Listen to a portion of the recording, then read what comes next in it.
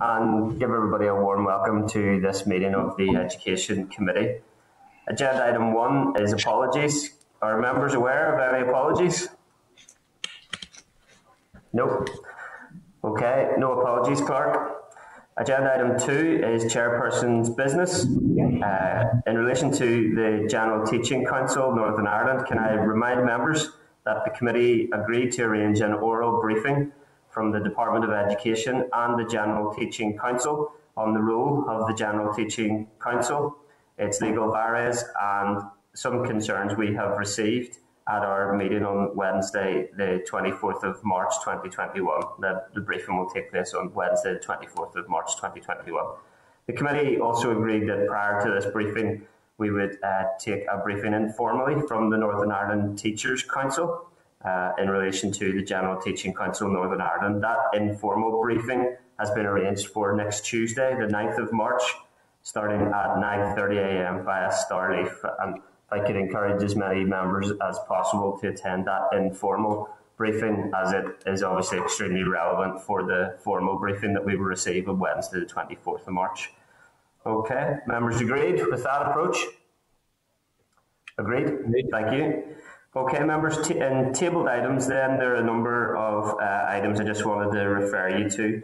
At pages 3 to 31 is correspondence from the department in relation to school restart and exams, COVID-19 vulnerable children plan benchmarking, vaccination and pandemic learning, the recruitment arrangements for chairperson, vice chairperson and panel members of the New Decade New Approach Independent Review of Education, which it states are unregulated appointments. You might want to have a closer look at that, and notification of the termination of the transformation programme, all matters that we might wish to ask the Minister about when he's with us next week.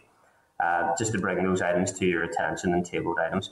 These are tabled in the correspondence, and I wanted to make sure you had advance notice of them in advance of the committee's oral briefing with the Minister next week, scheduled for 11:30, and you will wish to ask questions in relation to those. Conscious we have a short meeting today, so I'm not going to raise too many other items other than refer you to the launch of the emotional health and wellbeing framework, emotional mental wellbeing framework, and the teachers' pay settlement progress that has been announced this week. Members want to raise any other items? Chair, could I just come in a second? Yes, Pat. Given that the Minister's going to be briefing us, and the couple of issues you raised there about restart and about the emotional and wellbeing issues that you flagged up there, I mean, we have been asking now for quite a while about the Minister to put in place an integrated strategy for children going back to school. And, you know, we had Siobhan O'Neill in a while back there who agreed with the assessment that there was a tsunami coming down the tracks at us in regard to emotional wellbeing issues. And one of the reasons the Minister gave for not really having a strategy in place was that there was a challenging financial situation, budgetary situation.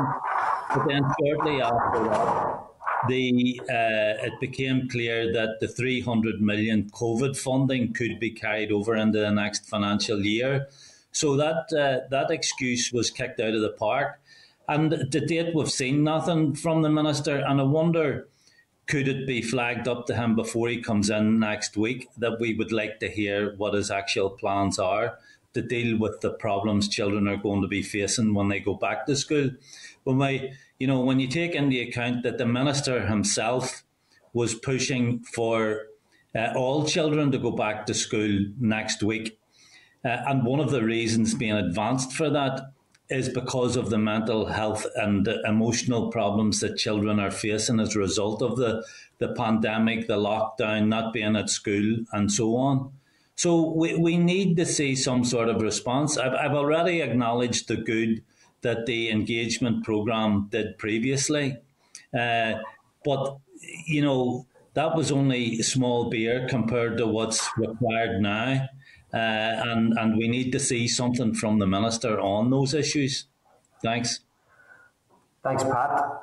Yes, I think we're entitled to advise the Minister that we'll want to hear what his comprehensive plan for educational, emotional and physical recovery for children and young people is in the next few months and beyond when they make that return to school. Members content for us to raise that with the Minister in advance of next Wednesday. Agreed? Okay. Agreed. Thanks. Okay, Clark. Any other members want to raise any points that have been discussed there in Chairperson's business? No. Okay then, move to agenda item 3, members, which is draft minutes. Can I refer members to draft minutes of the committee meeting of 24th of February at page 6 of your meeting packs and seek your agreement that the minutes are a complete and accurate record of proceedings. Agreed? Great. Thank you.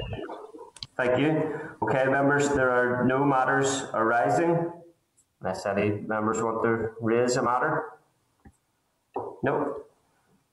Okay then, members, move to our first briefing with the Integrated Education Fund. And can I ask Assembly Broadcasting to remove all members from the spotlight and to add the witnesses?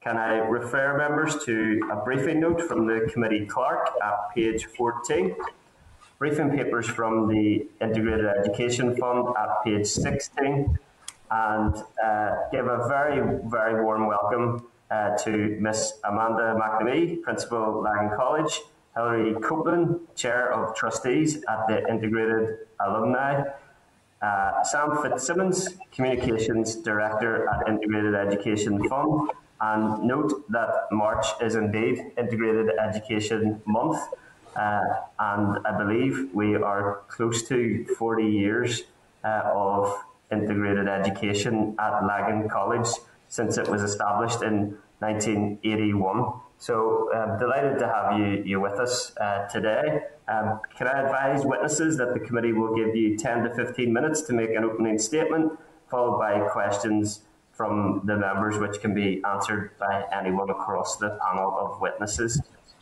Can I hand over to you then? Sam, you starting us off? Yeah, okay. Thank you, Chris. I'd like to thank the committee for their invitation and the opportunity to brief them on integrated education. Just a brief introduction, my name is Sam Fitzsimmons from Integrated Education Fund, and I'm joined this morning by Amanda McNamee, the Principal of Lagan College, and Hilary Copeland, Voluntary Chair of the Board of the Integrated Alumni. There are 3 parts to our briefing today. The first part will provide an overview of the journey of integrated education since the establishment of Lagan College, and hopefully address a few myths and misconceptions around integrated education. The second part of the briefing will be from Amanda, who will hopefully give the committee an understanding of integrated education within the school setting, and Amanda will share her experiences and insight as a principal of an integrated college. The third part of the briefing will look at integrated education from a young person's perspective. Hilary will offer some personal reflections of her experiences of attending an integrated school. I'm aware that Colin Cavanagh provided a historical context of integrated education when he briefed the committee on the independent review of integrated education. I will focus on integrated education from the establishment of Lagan College. A brief overview. Founded in 1981 by a group of parents in response to the challenges of community conflict and a religiously divided school system, Lagan College was the first planned integrated school in Northern Ireland. By 1987, other parents had established 7 new integrated schools, and that year the Northern Ireland Council for Integrated Education was formed as a charitable organisation to coordinate the efforts of integrated education and support parents groups in the process of opening new schools. In the 1989 Education Order, a statutory duty was placed on the Department of Education to encourage and facilitate the development of integrated education. This was underlined in the Belfast Agreement. In 1992, the IEF was established as a charity to provide a financial foundation for the development and the growth of integrated education in Northern Ireland. The IEF mandate is derived from the express demand of parents and schools who seek to offer integrated education for their children. 40 years on, from the opening of Loudon College, the majority of our children and young people of school age continue to be educated within a single identity setting. Around 90% of pupils in Northern Ireland are educated in schools that identify with a single tradition or denomination. Only 7.2% of pupils in control schools are Catholic, whilst 1.1% of pupils in Catholic maintained schools are Protestant. Despite the statutory duty to encourage and facilitate the development of integrated education and the commitment in the Belfast Good Friday Agreement, no integrated school has ever been planned for by the Department of Education. Given the inertia at an official and at a political level to encourage and facilitate integrated education, it is a remarkable achievement that there are now over 24,000 pupils attending 65 integrated schools, and demand for integrated education and school places continues to grow. In 2018, a Sky News attitudinal survey highlighted that 69% of respondents agreed that every school in Northern Ireland should be an integrated school. And in the academic year 2018 to 19, 21% of first preference applications for a place at an integrated post-primary school were not successful due to oversubscription. In the academic year 2019 to 20, we had 8 parental ballots were held on schools transforming the integrated status, all demonstrating between 70 and 100% support.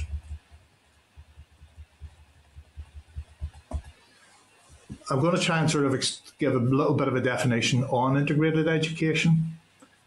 On the department's website, it defines integrated education as bringing children and staff from Catholic and Protestant traditions, as well as those of other faiths and none together in one school. Integrated schools ensure that children from diverse backgrounds are educated together. A 2014 High Court judgment further clarified what defines integrated education. In Judge Tracy's ruling, he stated that integrated education is a standalone concept. He went on to say, a school which is fundamentally constituted to serve one religious denomination over another with a partisan board cannot be said to be serving members of different religious groups equally. As against this, an integrated school strives to achieve an equal balance in relation to worship, celebration and exposure of both faiths. This is reflected in its constitution, and the board must strive in its ethos to achieve this. What I'm going to do now is hand over to Amanda, who will give a little bit of an insight into what it's like to teach in an integrated school. Thank you. Amanda hasn't joined us just yet. We're trying to reach her. Chairperson. Okay. Sam, do you want to bring in Hilary at that point, or do you want to take any questions? We bring in Hilary? Yeah, well, I'm happy to bring in Hilary. And let's bring Hilary, and we'll see if we can get Amanda in the meantime. You're very welcome, Hilary. Good morning, Chris. Good morning, everybody. I hope you can hear me okay.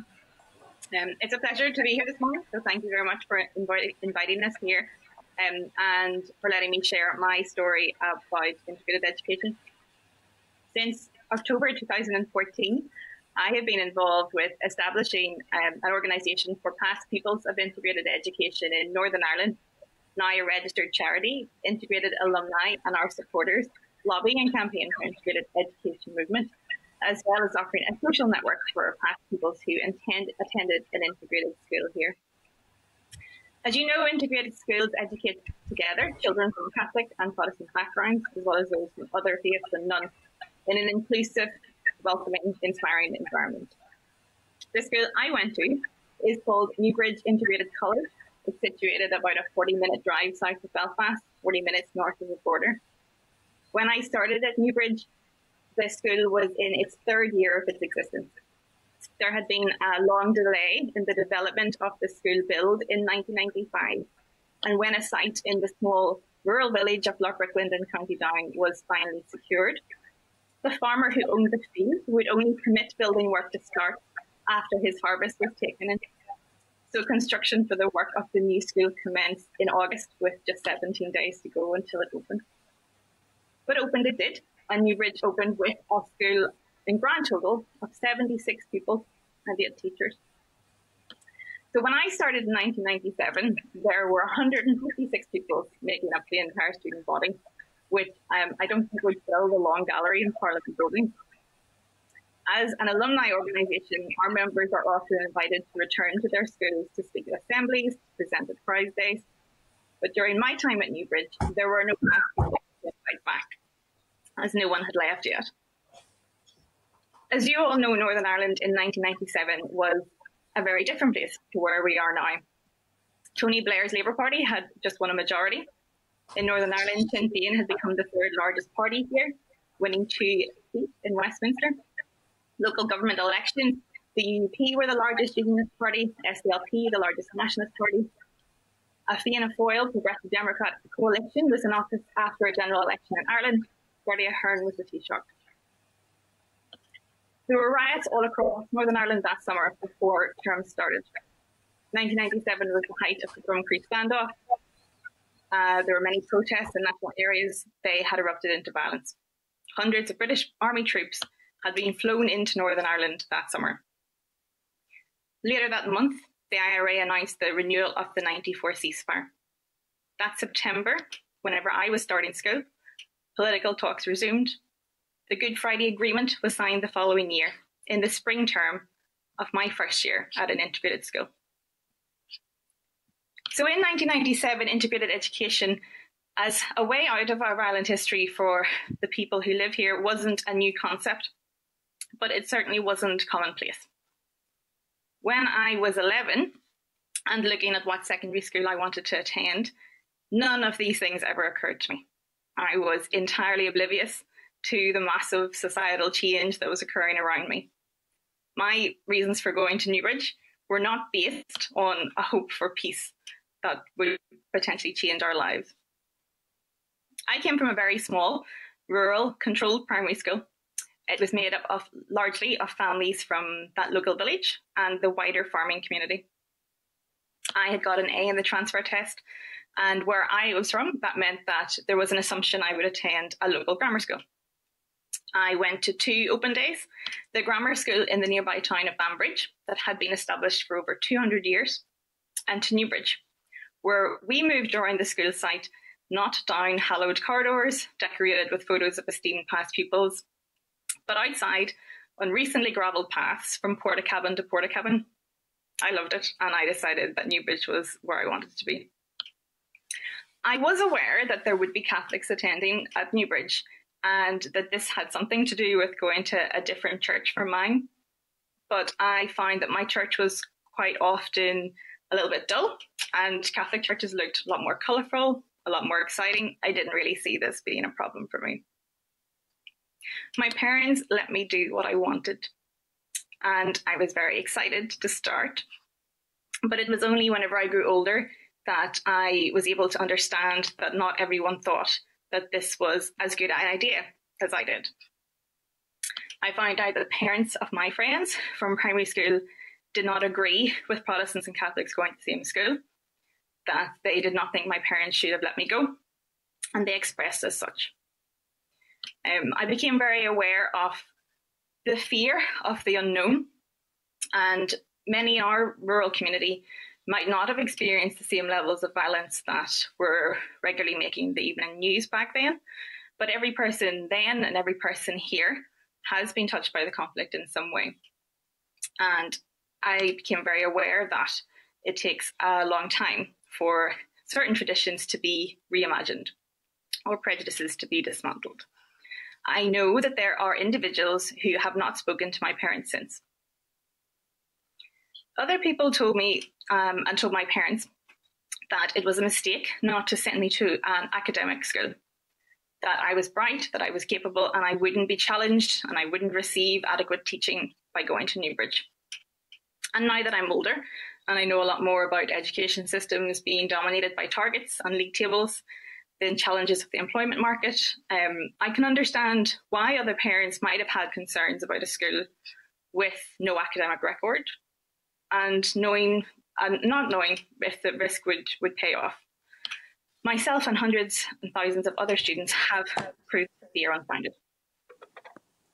When I look back now as an adult, I think about how brave we all were to take this huge leap of faith on an unfinished school that had no record, no past pupils, no reputation, no established rules or policies or records.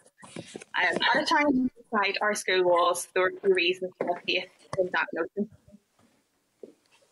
But I also think about the first teachers who went to Newbridge and left their jobs to come to school, and all of those parents who wanted their children to be brought up in that environment and who thought it was worth the risk. I'm very proud that we all had faith in this experiment and in the unknown, and that all the staff and the parents and pupils who built that school worked very hard. They wanted to make it work.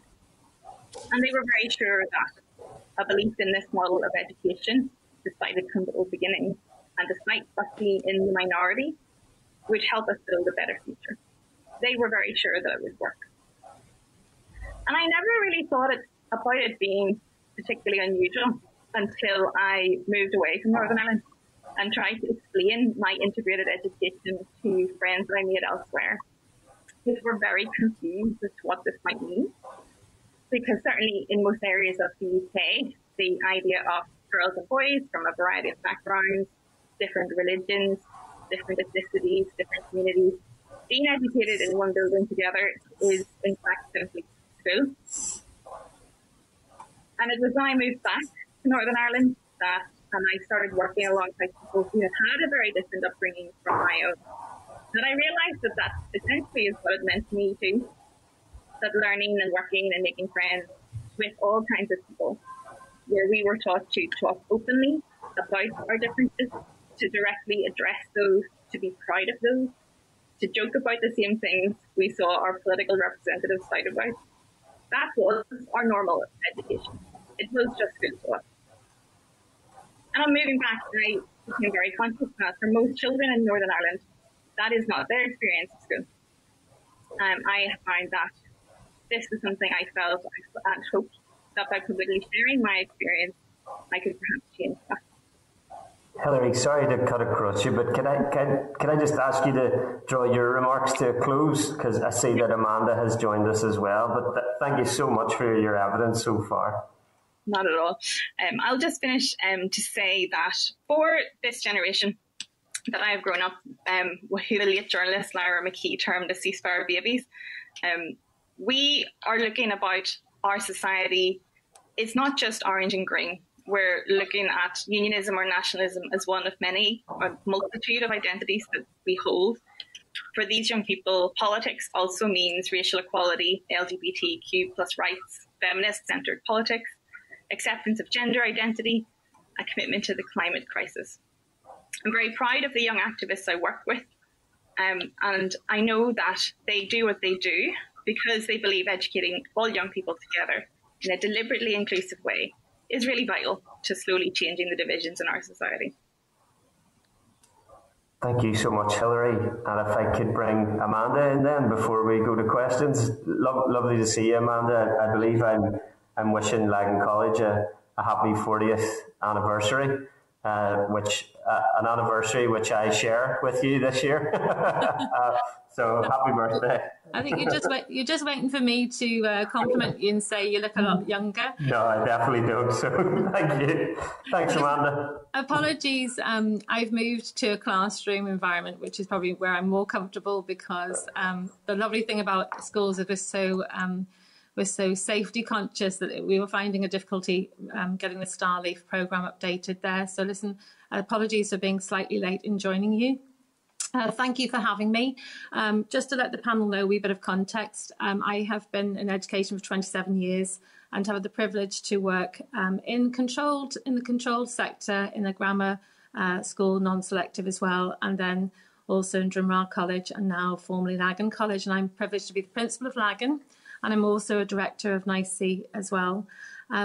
Yes, thank you for inviting us this morning. I suppose Sam from the IEF and Hilary have given you a flavour of what integrated education is. Often there are myths that people would have about integrated schools, and hopefully by talking to you a little bit more about my context at Lagan, it will give you a flavour of that. So where we have seen, I suppose, in the last decade or two, a real change in schools in Northern Ireland, which is to be welcomed. We have seen an inclusion model happening by chance, where more children from different ethnicities and backgrounds have gone into local schools, which is very much to be welcomed. The difference, I suppose, between that and an integrated school is that we are intentionally planned for. So we intentionally plan to educate all children together under the same roof. Children from the two main communities, religious communities in Northern Ireland, of Catholic faith and of Protestant faith. And that would be the mission statement of Lagan College when it was founded in 1981 by pioneering parents who wanted to ensure that their children could be educated together. So in Lagan here we intentionally plan to have children, 40% of Catholic faith and 40% Protestant faith and 20% of other and none, to recognise our statutory duty to be an integrated school. We're also a co-ed school, and we serve the needs of children who are aged 11 to 18, and we're also an all-ability school. And so I suppose the difference that sometimes people ask me about what an inclusive school is compared to an integrated school is, as I said, we are intentional and we are planned for that reason. The reason for being is for social peace and cohesion, and to build a shared future for the children who attend schools in Northern Ireland. In my context at Lagan College, we've been the first integrated planned school in Northern Ireland. We've grown from a very small environment of 28 young people in 1981, and we've been very, very privileged by the support of our parents to grow the school now to 1,425 children, and we have over 200 adults working as a team to support these young people growing up. We see such a great breadth of cultures, backgrounds, traditions, and sometimes people who consider integrated education can sometimes be of the belief that it is a space where we cleanse children's cultures and backgrounds and that we expect everybody to be the same. To the contrary is what actually happens in an integrated school. We purposely and intentionally plan to celebrate differences. We hold different religious festivals and traditions together. For example, we've just had Ash Wednesday, although we couldn't do it because of obviously we're working remotely. Ordinarily, all the children would come together and appreciate what Ash Wednesday means to particularly the children of Catholic faith. But also those children of faith would sometimes receive a blessing as well on that particular day. But it's not just the Christian calendar, it's also children who could have other faith backgrounds, other and none as well. The other aspects that sometimes people aren't sure about in terms of an integrated school is how do we teach the curriculum? So we have a very broad curriculum here in Lagan when it comes to GCSE and A-level because we serve the needs of a whole variety of children of all different abilities. So we offer over 45 GCSEs and 25 A-levels. So we really have something to suit every learner's style. Things like history, RE, which can sometimes be difficult and controversial in a Northern Ireland setting, are tackled in a very sensitive way and in a way where children can share their experience. So we try to look at moments in history from everybody's perspective so that we can be respectful of how each person feels. And we encourage the children in Lagan to talk about controversial issues such as politics, such as nationality. We've had a right time recently talking about Brexit, which has kept the children engaged. And obviously things like more recently COVID and Black Lives Matter. So we don't shy away from anything that's going to be controversial. We try to discuss it in a shared lens. I suppose that's given you a wee flavour. I'm conscious, Chris, that you maybe want to open up questions, so I don't want to take too much of the committee's time. That's great. Yes, Sam would have provided you with a bit of a briefing paper as well. Thanks so much, Amanda and Sam and Hilary, for that comprehensive set of opening remarks. Absolutely keen to bring other members in here for engagement with you and discussion. Can I just ask a couple of brief questions? Sam, could you revise that stat from, I think it was 2018-19, where there's 21% of applications to integrated schools weren't successful? Can I just check, make sure I'm accurate on that? On that statistic of Yes. 2018 figures? Absolutely. It comes from actually the Good Relations review. So that is the government's figures. Okay, so one in 5 applications for integrated school in 2018-19 from TO Good Relations figures shows that they weren't able to get their integrated school that they'd applied for. Okay, and you'd also mentioned statistics around the percentage of Catholic pupils in controlled schools and Protestant and Catholic schools. It seems startlingly low figures there. 1.1% Protestant faith pupils in Catholic maintained and 7.2% of Catholics in controlled schools. Is that, did I pick that up right? Yeah. You did indeed. And again, Chris, we're drawing those figures from the Department of Education's own public available information. Okay, and I had a number of other questions, but your briefing has touched upon all of them comprehensively. I suppose, Hilary, something that you said really struck me that I think sometimes we forget. Your attendance at an integrated school cost your family friendships to this day?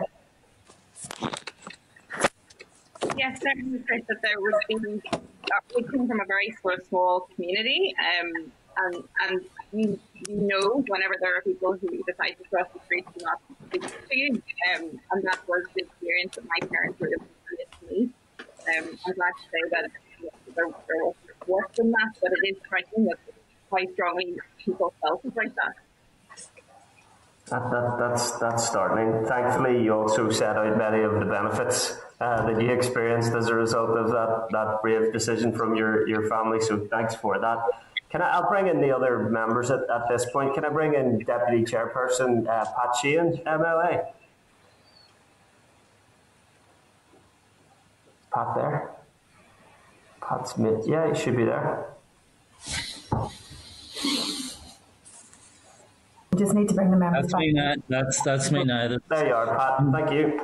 Thank you. There seemed to be some difficulty unmuting there. Thanks very much, Chris, and thanks to Sam, Amanda and Hilary for your presentation there. I've just a couple of questions. First of all, can I say I am a big supporter of the whole concept of an integrated education system. I think it's long past the time when people are being educated on a segregated basis.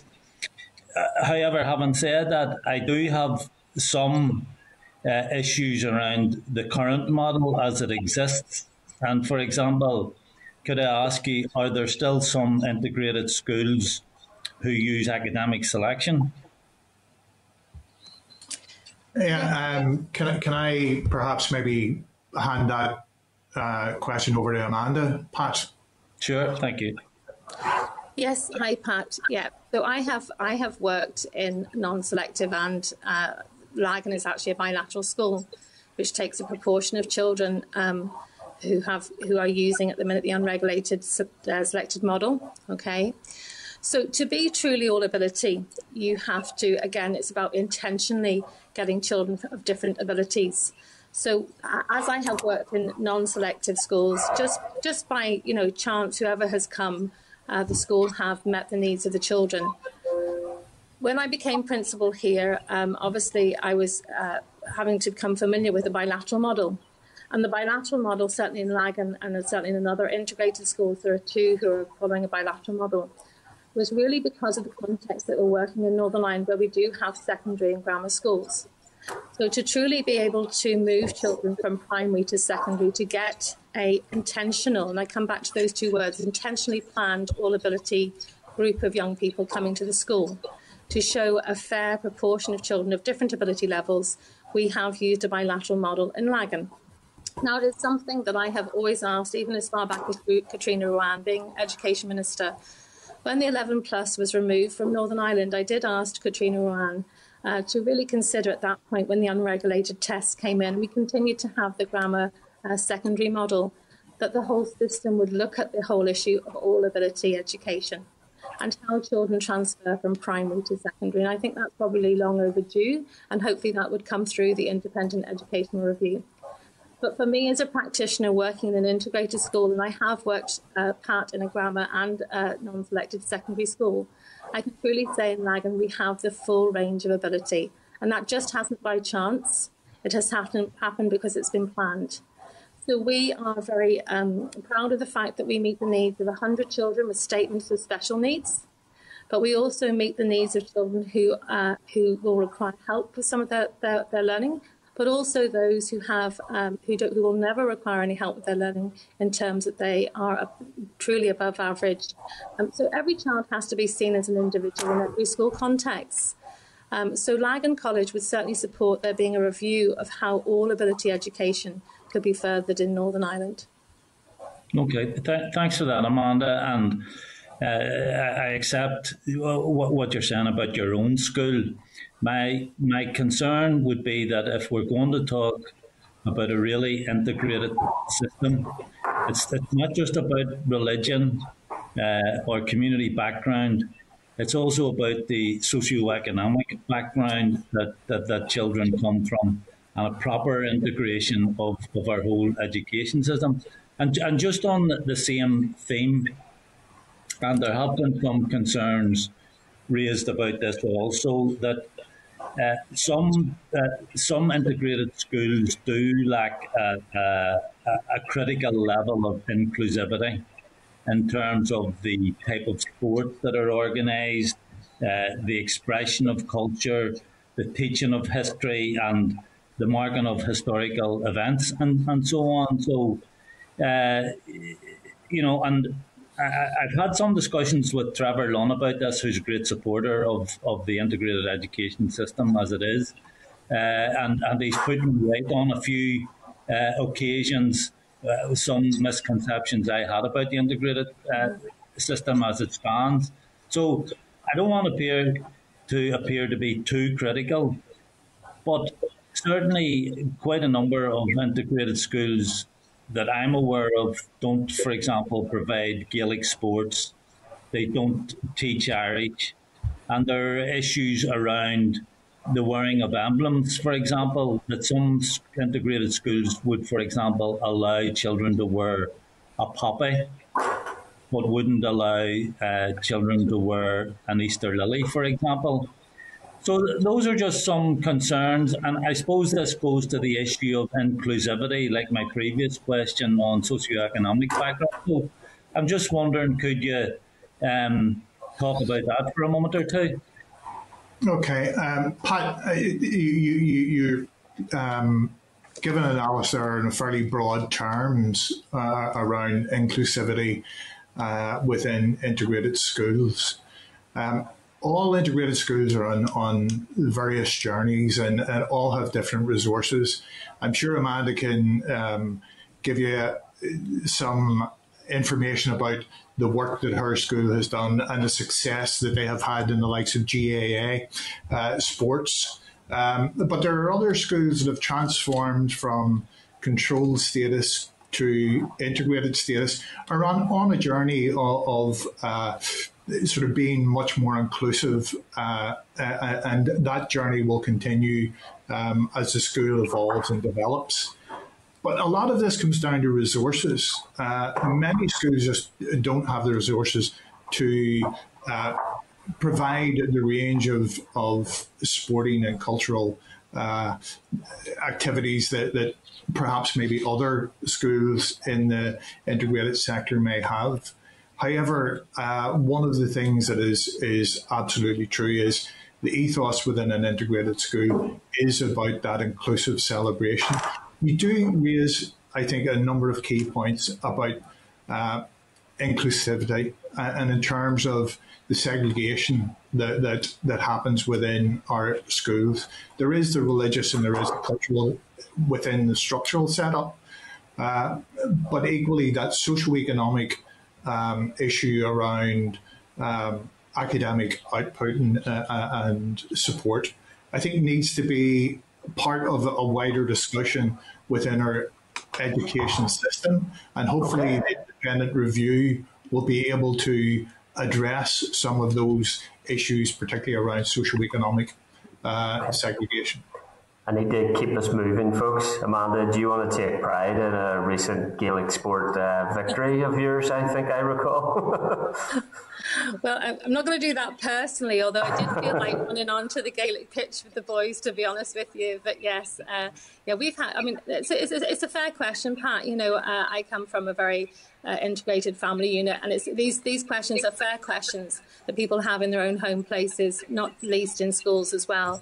Yeah, for Lagan, I mean, obviously, as Sam has said, we've had 40 years, so we've had quite an ability to come of age. And we've been able to go through some of these things that do come up in an environment of a school environment where you're trying to raise young people with their parents to understand what it means to live in a pluralistic, inclusive society. So for us in a Lagan context, because we do have the resources and we do have the finance to be able to do it, we're able to offer such a range of sport and to be very inclusive. We're also able to, when the children ask us to look at a sport that maybe we're not currently offering, that we have the money and the personnel to be able to look at that as well. You know, and when we built the new school here, right down to the use of colour in terms of how whether we used orange, white, green, blue, red paint was thought through. Looking at what posts we actually had in our football pitch had to be thought about, you know, and what that would mean to the community. Looking at the choice of the goal post that we chose. So we are also an ability that we can teach. We teach Irish as enrichment to every young person in Year 8. We make that very clear to their parents, that everybody understands what we're trying to do here, and that is called enrichment for us. And any child then can choose, for example, to go on and study Irish or study Spanish or study French or Polish, etc., if they want to. The mention of emblems is an important one, Pat, and we've had, obviously, the centenary of anniversaries over the last 10 years. Very important anniversaries we've had, such as, you mentioned there, the Easter Rising. Our children took part in a North-South 10-year programme where they have been working with children from the south of Ireland, and they have been looking at some of those issues on the landscape. When it comes to the likes of remembrance, we often show the children to take their lead from the likes of the Taoiseach and what's happening in Ireland. You know, Ireland has become a very progressive country, and the children can see that there is change happening in the world, in Ireland and in the north of Ireland, and that really helps us to move on. So as a school in Lagan, if a child wants to wear an emblem, for us it's about how it's perceived by other people, whether it's being worn in a respectful way to mark something that they hold dear. And we have a saying in Lagan, if something is important to one of us, it needs to be understood by the rest of us. And that's really the premise that we come from when we look at things like wearing emblems, and when we look at our politics, and when we look at our nationality. But there should be no reason why a child can't say when they're coming to an integrated school, you know, I'm Irish, and I'm a nationalist. There should be no reason why a child is told to keep quiet about that, not to have a conversation about that. And similarly, there's no reason why a child can't say, well, look, I consider myself to be British, and I believe that Northern Ireland should stay in the Union, you know. And that's the type of conversation that we want to engender in the young people, certainly in my school context. Okay. Thanks, Amanda. Thanks, Pat. Okay, thanks, Chris. Okay, thank you. Can I bring in Robin Newton, MLA, please? Thank you, Chair, and I welcome Amanda, Hilary, and Sam. Excuse me. Good morning. I had great difficulty hearing Hilary, so I apologise if I missed much of what Hilary said. I don't really have any questions as such. You see, I'm a supporter of integrated education. I want integrated education. And I wish really that this was a discussion that we were not having. That there was no need to have a discussion around integrated education. And my integrated education is different in the sense that I chose, or my wife and I chose, encouraged our children to go to Methodist College, which is, I believe, a naturally integrated college. In all my years, having two pupils at the college a few years apart, in all the discussions that I had with from the principal down to class teachers, heads of departments, there was never a discussion around Protestant, Catholic, or percentages. And it's quite obvious that, and my wife and I chose Methodist College, or encouraged Methodist College, because there were children from all backgrounds, all faiths, and I suppose some from non-faith as well. And there was a good socio-economic mix in the school as well. And I think that was part of the reason why we encouraged our children to go there, that it was a naturally integrated college with a long history of attracting pupils from different backgrounds, despite the fact that it was originally established for the education of Methodist ministers and children. I do think there is another piece of truly integrated education happening, and that's with Our Lady of St. Pat's at Knock, where the latest figures that I heard from Our Lady of St. Pat's was that 10%, and that was a couple of years ago, 10% of the pupils were not from a Catholic background attending, and I suspect that 10% has gone up. And that indicates to me that parents were making the decision because of possibly because of the closeness of the school, but also for the academic record of the school as well. So I'm in favour of integrated education. I wish we weren't discussing integrated education today. I'm in favour of the concept of all of our children being educated together. Thanks for that, Robin. Sam, do you want to respond to any of that, or happy to do so in the course of other questions? Well, I guess, Chris, to respond to Robin is that, yes, Methody, and there are a number of schools across Northern Ireland who have a good mix of within their school.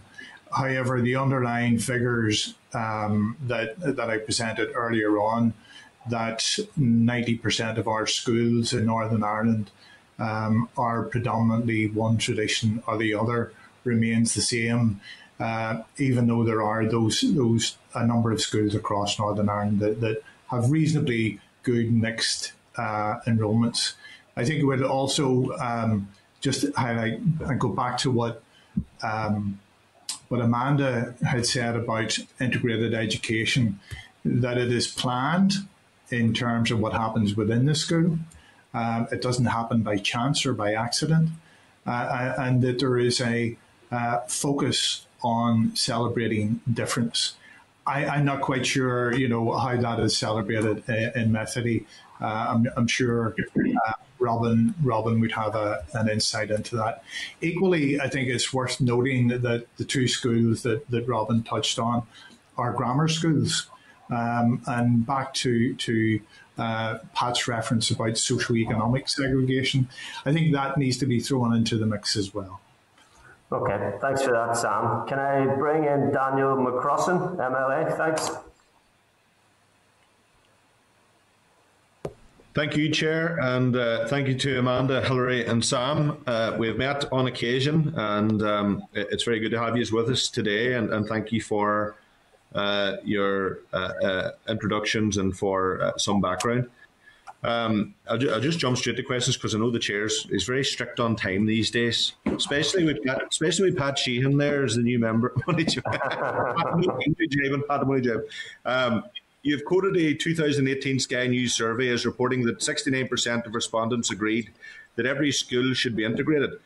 But some would suggest that what people were really agreeing to is that schools should contain pupils of mixed religion.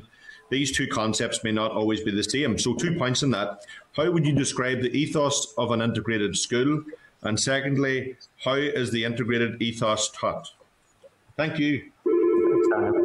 Okay, should I go back to the earlier briefing in relation to the definition of integrated education that Judge Tracy in his High Court ruling gave in relation to integrated education, which is integrated education as a standalone concept.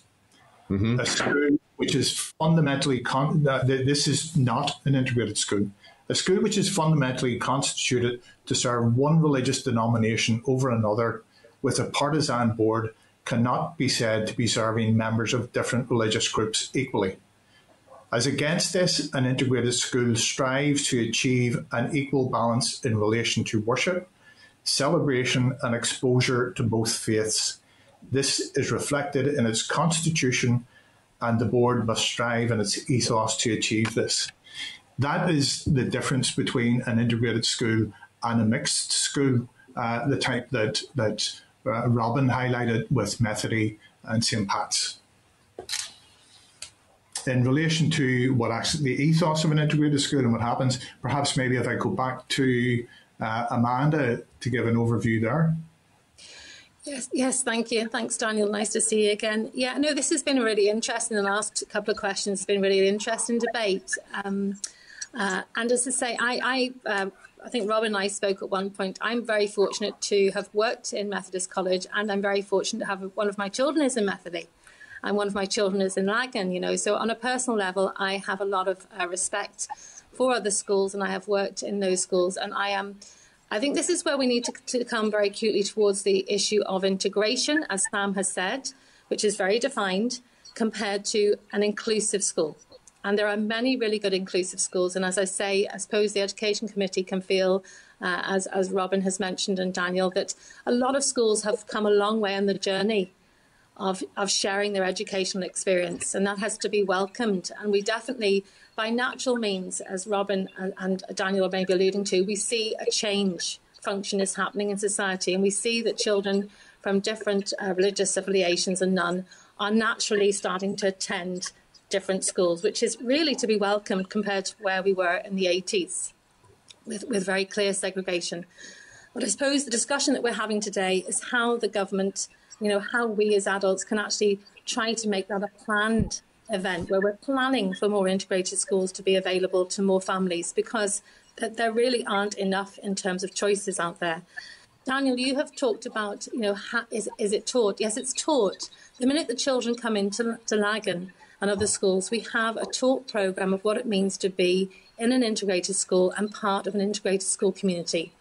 So we talk about ourselves as being one school community, all right? And that's often people get misconstrued that one community means that, again, you have to become sterile and you have to just fall into being one type of person. Absolutely not. So we're one community, but we're a community that lives, grows, develops, learns together, and we actually teach aspects of the curriculum with purpose and intention and planning. So I have the luxury as a parent of knowing these different models and a practitioner of knowing these different models. And I have been very privileged to work in schools such as the Boys Model, Methodist College, and I know exactly what goes on in schools, and great work goes on.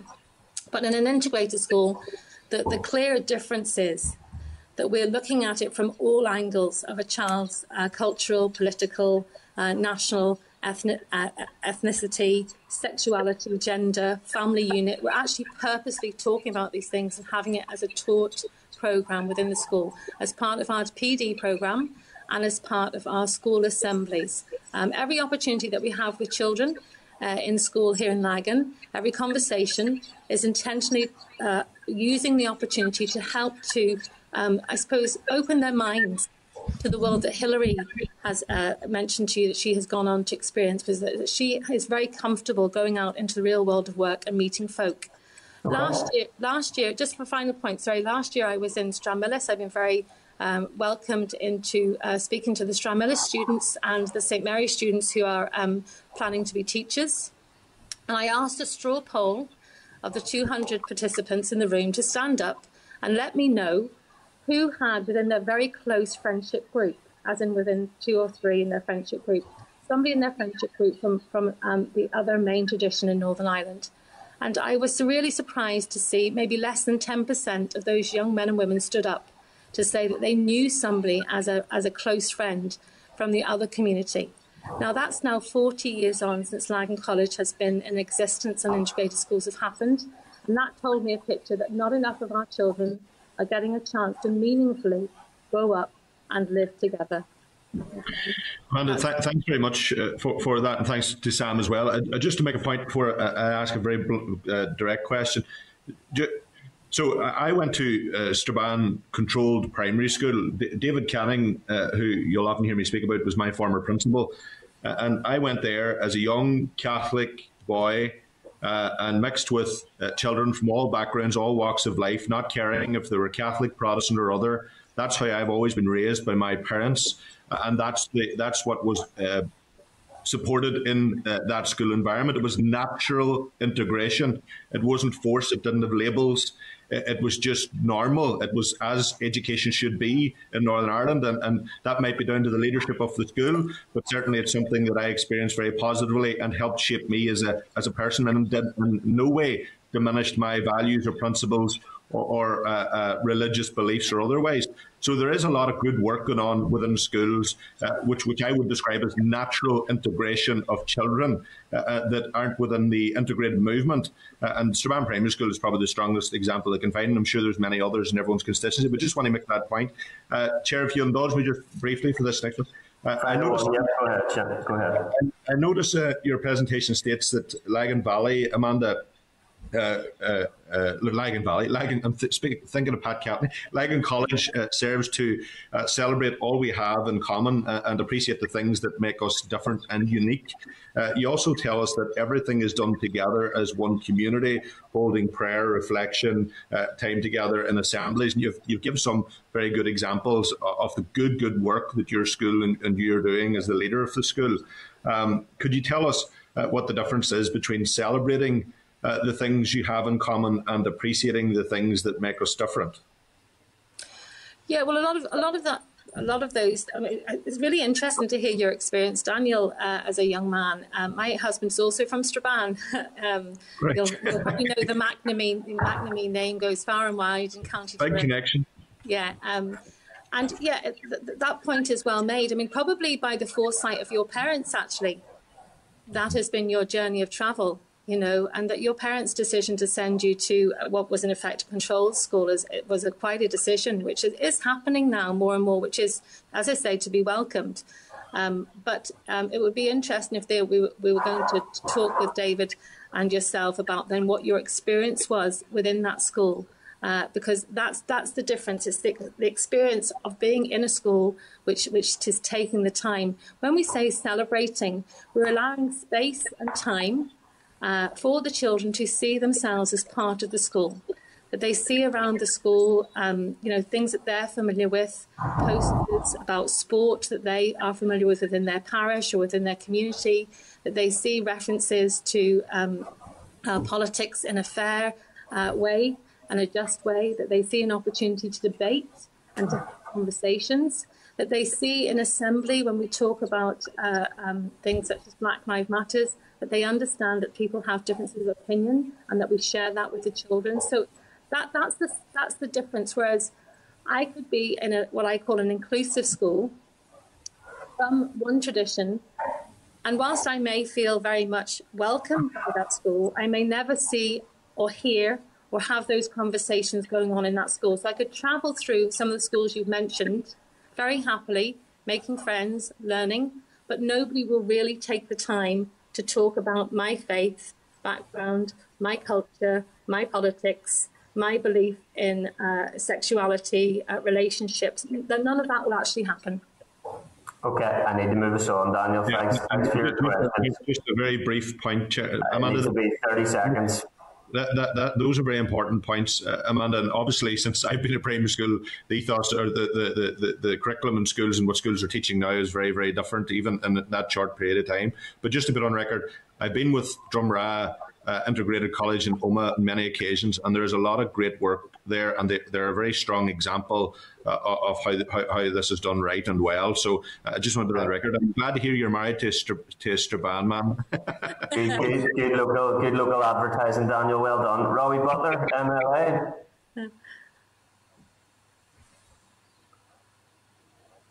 Thanks, Robbie. I've been in Lagan College a couple of times at some very kind of tough political hustings, and it is really good because one of the good things that you get is you get challenged from all quarters, and it's really, really good and healthy. Guys, it's been a wonderful presentation, and the questions have been good. And I don't think there's anybody here that isn't supportive of sort of the definitions and outcomes. But I'm going to be slightly more challenging because I think it would be unfair to bring you on here and not sort of offer you a chance to be challenged and then give the answer, hopefully, that some people might like to get. So obviously the concept of integrated education, first in 1981, we're 40 years down the line. Northern Ireland isn't what it was in 1981. It's not where it should be, by the way, but we have much to celebrate. So the absolute need for integrated education in 1981 was absolute. It may not have went far enough for people like yourself. But is there a need for a redefinition or a rethink of what integrated education is and should be or could be, given the fact that perhaps it hasn't went as far as it has, and we live in a very residentially segregated country? I'm thinking particularly of areas like West and North Belfast, where perhaps segregation in many areas is 100%, and a lot of the school estate is in those areas. So how do we square that one off? How do we actually move in tandem to the residential segregation and the educational integration? Well, perhaps maybe if I could just pick up on how we move forward. Obviously, through area planning, there is an opportunity to look at the schools estate. And one of the big challenges facing the education planning authorities will be in addressing the issue of 50,000 empty school desks. One of the big challenges is the number of small schools in rural communities who are unsustainable.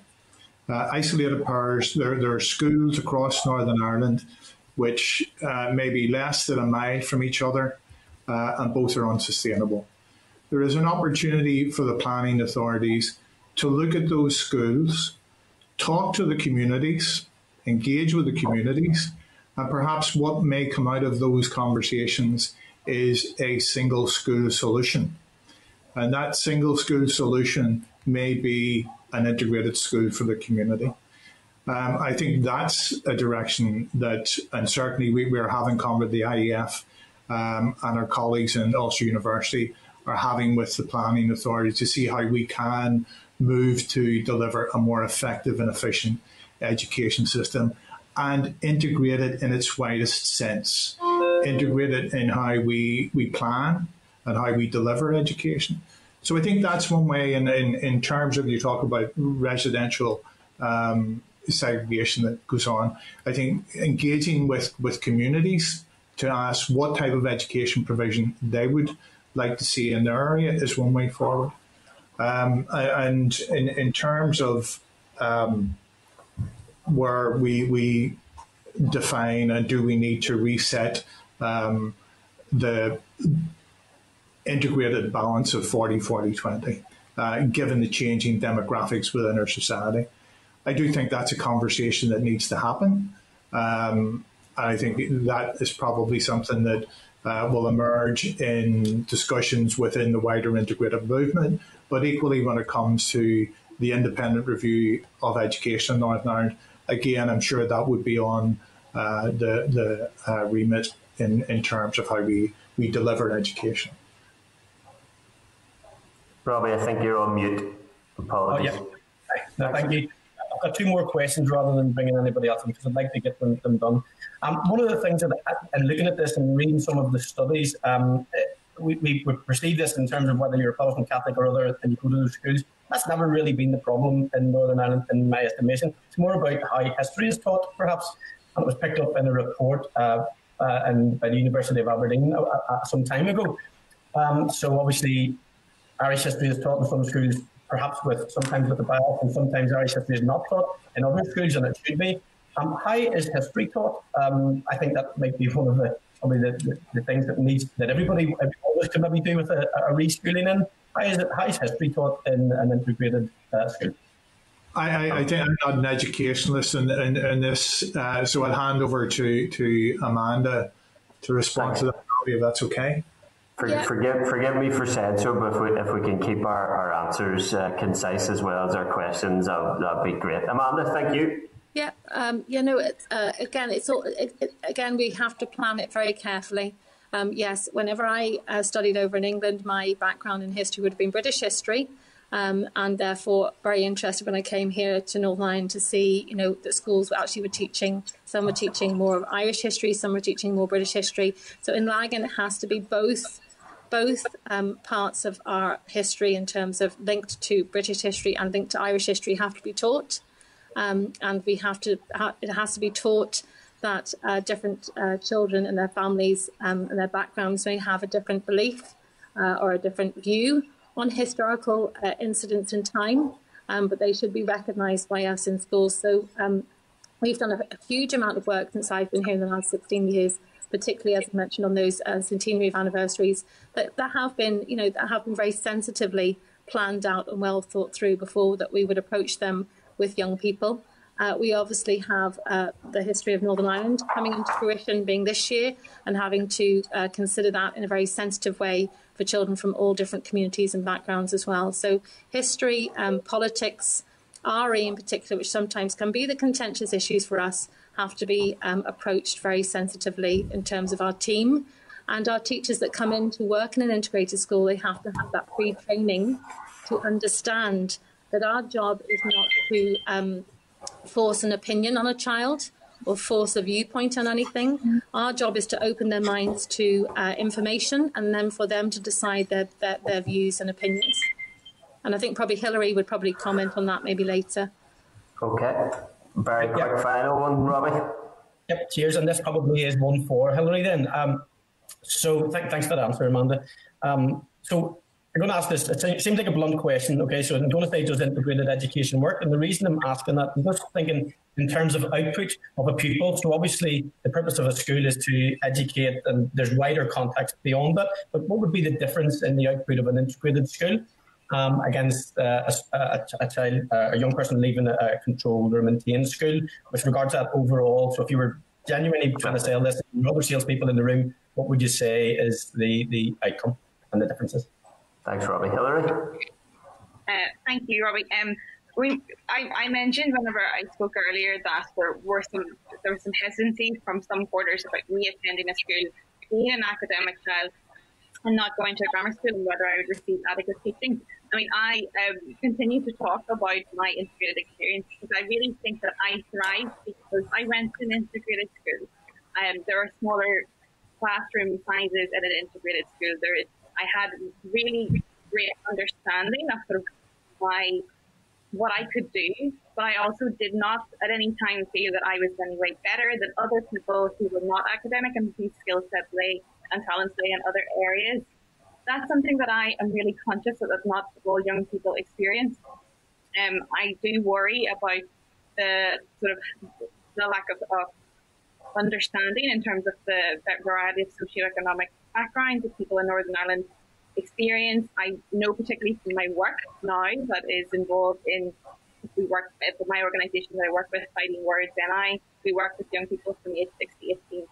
And what we see is that education in Northern Ireland closes doors once those doors are closed at an early point, they don't tend to open when it comes to opportunity, social mobility, and that is something that we are seeing, particularly related to poverty levels, literacy levels, which are some of the worst in Europe, in Northern Ireland. So there is an awful lot of talk in Northern Ireland about how great our education system is, but we're not actually seeing that with the young people come out the doors. I can personally attest to my experience in an integrated school. I got an academic education. I also learned from a very holistic pastoral sense about my society, my friends. My friends taught me a lot. I learned an awful lot about GAA that I never knew. I learned about cultural differences that were completely closed doors to me. And my friendship group helped educate me in a way that doesn't come necessarily from the front of the classroom. I think that's as important as any academic achievement. Thanks, Hilary. Thanks, Robbie. Thank you, Chair. Thank you, Hilary. Thank you. William Humphrey, MLA. Thank you very much. Morning, everyone. Thanks for your presentation this morning. Very interesting discussion. I would say that in my experience in North Belfast, we had Kathleen O'Hare for some time at Hazelwood, who did fantastic work across our community, and that's being continued by Maura Tomplin, both of them excellent educationalists and tremendous leaders in our community. I used to very much share Robin Newton's viewpoint in terms of integrated education, in terms of I want to see as many children as possible educated together. And, you know, he mentioned Methodist College, where his children went. In North Belfast, we were a really good example of natural integrated education in Belfast Royal Academy, which historically has not just had pupils from the Roman Catholic and Protestant community, but also for a long time for the Jewish community, because that's where it was obviously largely centred around. And again, that has happened naturally.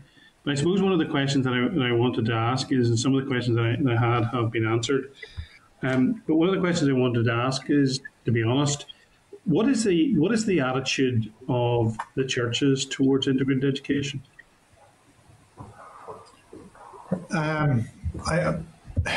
We obviously try to engage with all key stakeholders, but there is a history, I guess, of resistance by the churches to integrated education.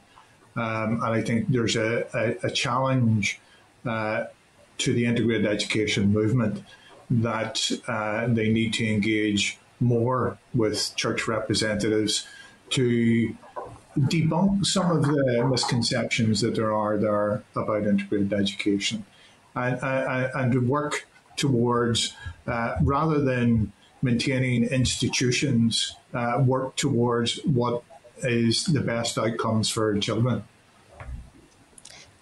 Well, what does that mean? I mean, the challenges. I mean, are there some churches that are in support, or are there some churches that are hostile? I mean, what is the position of the main churches? I think it would be very, very wrong for me to try and generalise about the churches. Obviously, there are some members of the main religious Christian churches in Northern Ireland that would be supportive of integrated education, and there would be others that may be more resistant. I don't think it's just one particular view that's coming out of the churches. But the churches per se, as in, you know, say the four main churches in the Christian denominations, that they haven't taken a position, have they, or have they? I'm not aware of a position, but perhaps maybe that is a question that should be asked directly to the main churches, rather than the integrated movement trying to second guess the position of the churches. William, did I see Amanda? Does Amanda want to come in? And there, I think I see her hand raised, maybe in terms of her interaction with the churches, William. Yeah, no, I think William, because Sam is obviously not a practitioner in an integrated school, it's probably easier for me to speak about that. You know, from what I can see, and I'm too young to know, way back in the 1980s. In those early days, politicians and church leaders, I think, were nervous And I think that's understandable. You know, we're nervous about what integrated education would mean and would look like. We have come a long way. So on our board of directors, as our chair, we have Father Tom Baden, who was the provincial of the Jesuit order in Dublin for many years. And Father Tom has been affiliated to our school for nearly 15 years. And we have a very strong relationship with all churches, certainly in the Greater Belfast area, to the point where, you know, we've had, annually every year, we have a carol service. And what we do in Lagan is we reach out to the local churches, and we have every year a carol service goes into a different church and local community. So some years we've been at Knock Presbyterian. Recently we were down at the St. Cloud Road Presbyterian. We've been at St. Bernard's, the Good Shepherd. You know, it is about opening up people's lives to the concept that people are practicing their religion and their choice of religion by choice, by free choice, and that children should not be afraid to visit the local mosque, which we take our Year 8s every year, to a whole variety of different churches, chapels, mosques, temples, so that our children who maybe haven't had a chance to go into somebody else's place of worship, it's opened up to them. And it's not something that they, you know, don't know about what goes on inside. Yeah. So in terms of the governors of schools, you mentioned board of directors, is it? But in terms of governors of schools, I mean, are the churches offered places in governors in integrated schools, or what way does that work? We don't have any governors who have to be associated to a church, but they can be. Now, in my time now at Lagan for the last 11 years, it's been principle there isn't anybody who has offered to come on through a DE rep or through offering to come on. Our representation comes from parents, teachers, directors and DE reps. But, you know, anybody can become a member of the Board of Governors here, but it's different to other schools who have to have representation from churches on their governors. We don't have to, but it is obviously not precluded, and we welcome anybody who wants to be a governor of an integrated school. Okay.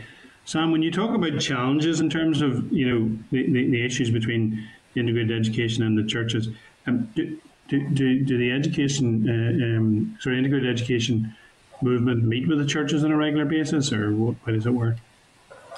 Not on a regular basis, Morris, but it is, I think, a key stakeholder in how we shape our education going into the future, and sort of having more regular engagement with them would be a useful exercise. Okay, thank you very much, Chairman. Thank you, everybody. Thanks. Thanks, William. Thank you. Nicola Brogan, MLA. Thank you, Chair, and thanks to Sam, Hilary and Amanda for your evidence this morning. I think it's been a really interesting discussion, so thank you for bringing it to the committee. Amanda, I just want to touch on a few points you had made. First of all, congratulations to Lagan College on the 40 years. It's a really special year for you, and we'll wish you all the best with it. I really enjoyed what you said there about how you and Lagan College promote each individual's identity and their culture. I think that's so important. It has to be accepted, respected and celebrated. Can I just come back to a point that was made earlier about the wearing of the Easter lily? Is it accepted in an integrated school in the north? It hasn't. Ironically, here it hasn't. We haven't had it to come as a need from the children's point of view. So to date, we've had children who've been very interested in wearing the remembrance poppy from Ireland, which has the shamrock with the poppy in it, and also the white poppy, and that has become a big debate in the last couple of years. And I think that was because when we started to see change management happening between Ireland and the north of Ireland coming together with some of those occasions, not to necessarily showcase war and conflict, but actually the opposite, to showcase reconciliation and peace and, you know, moving society forward without having to fight with each other, you know. But it hasn't become an issue in Lagan. But what has become interesting is, you know, children's concept of sport And so we've seen a lot of children feeling that they can wear, they can absolutely wear sports clothing that comes from, traditionally maybe Gaelic compared to rugby, compared to soccer. We've seen that definitely grow. It would be something that as a school, everything that comes to us as a school, we have to take it in terms of, what the children feel about it, to consult with the children and to make sure that people are wearing things so that others understand it. So I'm sorry, Nicola, it hasn't come up in my time as anybody wearing one into school, but there have certainly been conversations about the Easter lily around the time that we were looking at the 2016 commemoration. Right. Well, I appreciate that the sports emblems and that are allowed and celebrated, and that's great. I just wanted some kind of clarity on that, but thank you for your answer. The other point I wanted to make broadly was this whole conversation this morning has been around primary mostly, and we know that there are primary schools that are integrated as well. What about preschool and early years? How involved is integrated sector in preschool and early years provision? Thanks, Nicola. Sam, do you want to come in on that? I think you're muted, Sam. Sorry, Chris, I didn't quite hear. So the question was about... Oh, Chris is away. So it was about preschool and early years and how involved integrated sector is in those years. Nicola, many primary integrated schools have either a nursery or preschool attached to them. There is a growing number of nurseries and preschools that are exploring how they can become formally integrated. And certainly we would welcome that development in terms of the growth of integrated education. And equally, like all primary schools, it's much more about demand and resources in terms of nursery and preschool. I'm not quite sure if that answered your question, Nicola, but... No, it does. I just wanted to kind of know how involved they were, or if there was like room for growth for integrated practice and principles in that area. Sorry, Amanda, want to come in there? Just speaking to I'm on the APTIS group, which is the Association for Principals from Integrated Schools, and yes, I think the whole area of growth has come to the forefront of our minds recently, because the demand is there right from nursery up, Nicola. And the sad thing is that we can't meet the demand because of PEG places, but also because of as you go higher from those preschool places, then that demand increases when it comes to primary and post-primary. And I suppose that's the interesting conversation that we're having today is we're all saying that, naturally parents are starting to see the benefits of educating children together.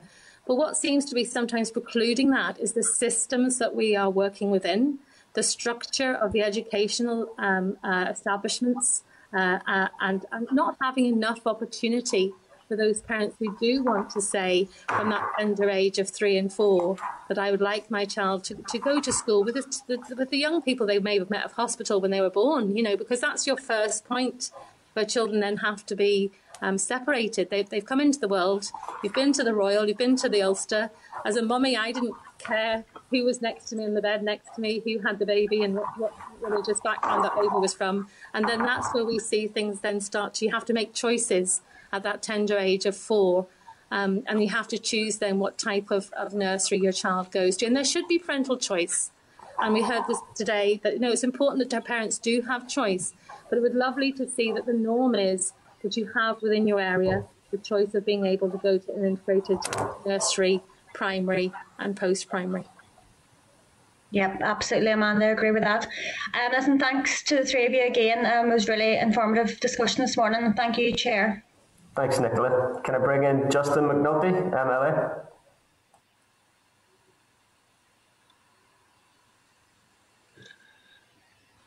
Hi, Amanda, Sam, and Hilary. Thanks for your evidence today. Very interesting.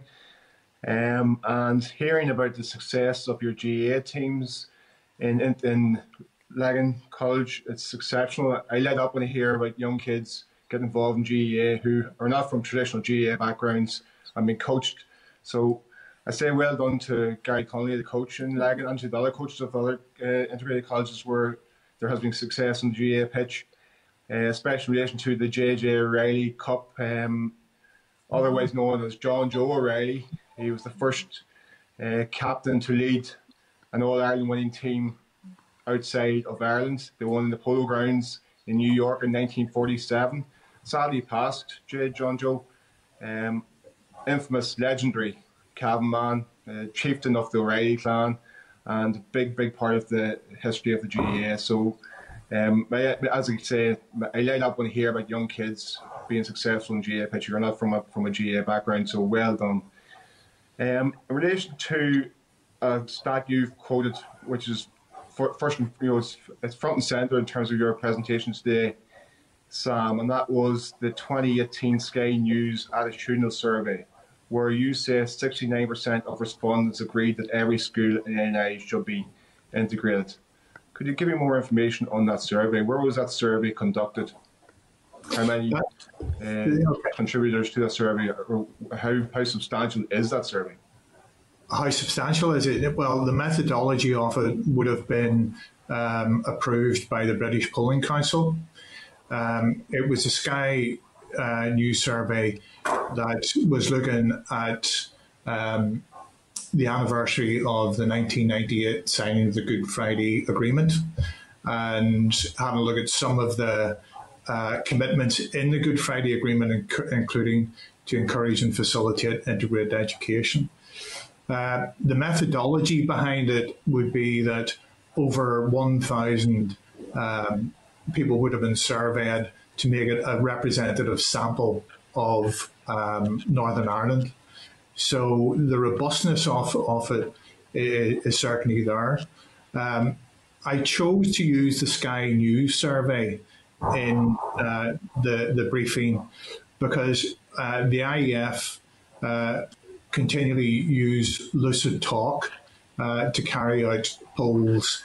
And because we commission them polls, sometimes the polls can be challenged that there is an agenda. And the reason we do those polls is to get a snapshot of attitudes of the wider Northern Ireland population towards integrated education. So the reason I chose the Sky one is because it was an independent, separate poll, but without doubt it reflects successive polls over the last 20 years where there is absolute support for integrated education, which is always sitting around the 65 to 80%. And Justin, I'd be more than happy to share those polls that we have commissioned, that other organisations have commissioned, and for that matter, the Good Relations Guide as well, which also reflects similar stats when it comes to polls. Can you give me some feedback in terms of your assessment of the UNESCO report from recent weeks in terms of education in the North? These are the Transforming Education briefing papers that we partly fund along with a number of other organisations. Mm-hmm. The concept behind those briefing papers is to shine a light on the major issues that create the segregated structures of our education system, from the administrative structures down to what goes on within the classroom. Okay, I'm a supporter and concept of integrated education completely. I fully support your ambitions. However, I'm a bit annoyed that the sort of prevalence of thinking that schools who are not integrated are bastions of bigotry, because that's just not the case. And I went to a Catholic controlled school, and I wasn't taught to be us or them or them versus us. I was taught very diverse group of people, and I just don't like that sort of view that schools are not integrated or baskets are big, because we certainly weren't in the school I went to. When Uri was being blown up to bits all around us, we remained completely detached from politics, and we were taught to respect everybody, and that's how I was raised, and that's how I think most schools in the north raise their children. So I just feel that view that's prevalent here in this discussion, I'm not really comfortable with it. I would have to agree that no school in Northern Ireland preaches or implies bigotry within the school environment. And I don't think anyone within the integrated movement would suggest that at any point. I think what Amanda and certainly Hilary have reflected is the difference that happens within an integrated school. And that is about the celebration of different traditions and cultures, which just can't happen in schools that have a predominantly single tradition attending their schools. Absolutely, top of the mind. Completely agree with you that all schools in Northern Ireland are doing a tremendous job. I think what we really should be looking at, though, is the role of the role of education in moving us towards a more reconciled and shared society. Okay, thank you very much, folks. Thank you. Thanks, Justin. Can I bring in Morris Bradley in there? Muted. Oh, there we go. Thanks, Morris.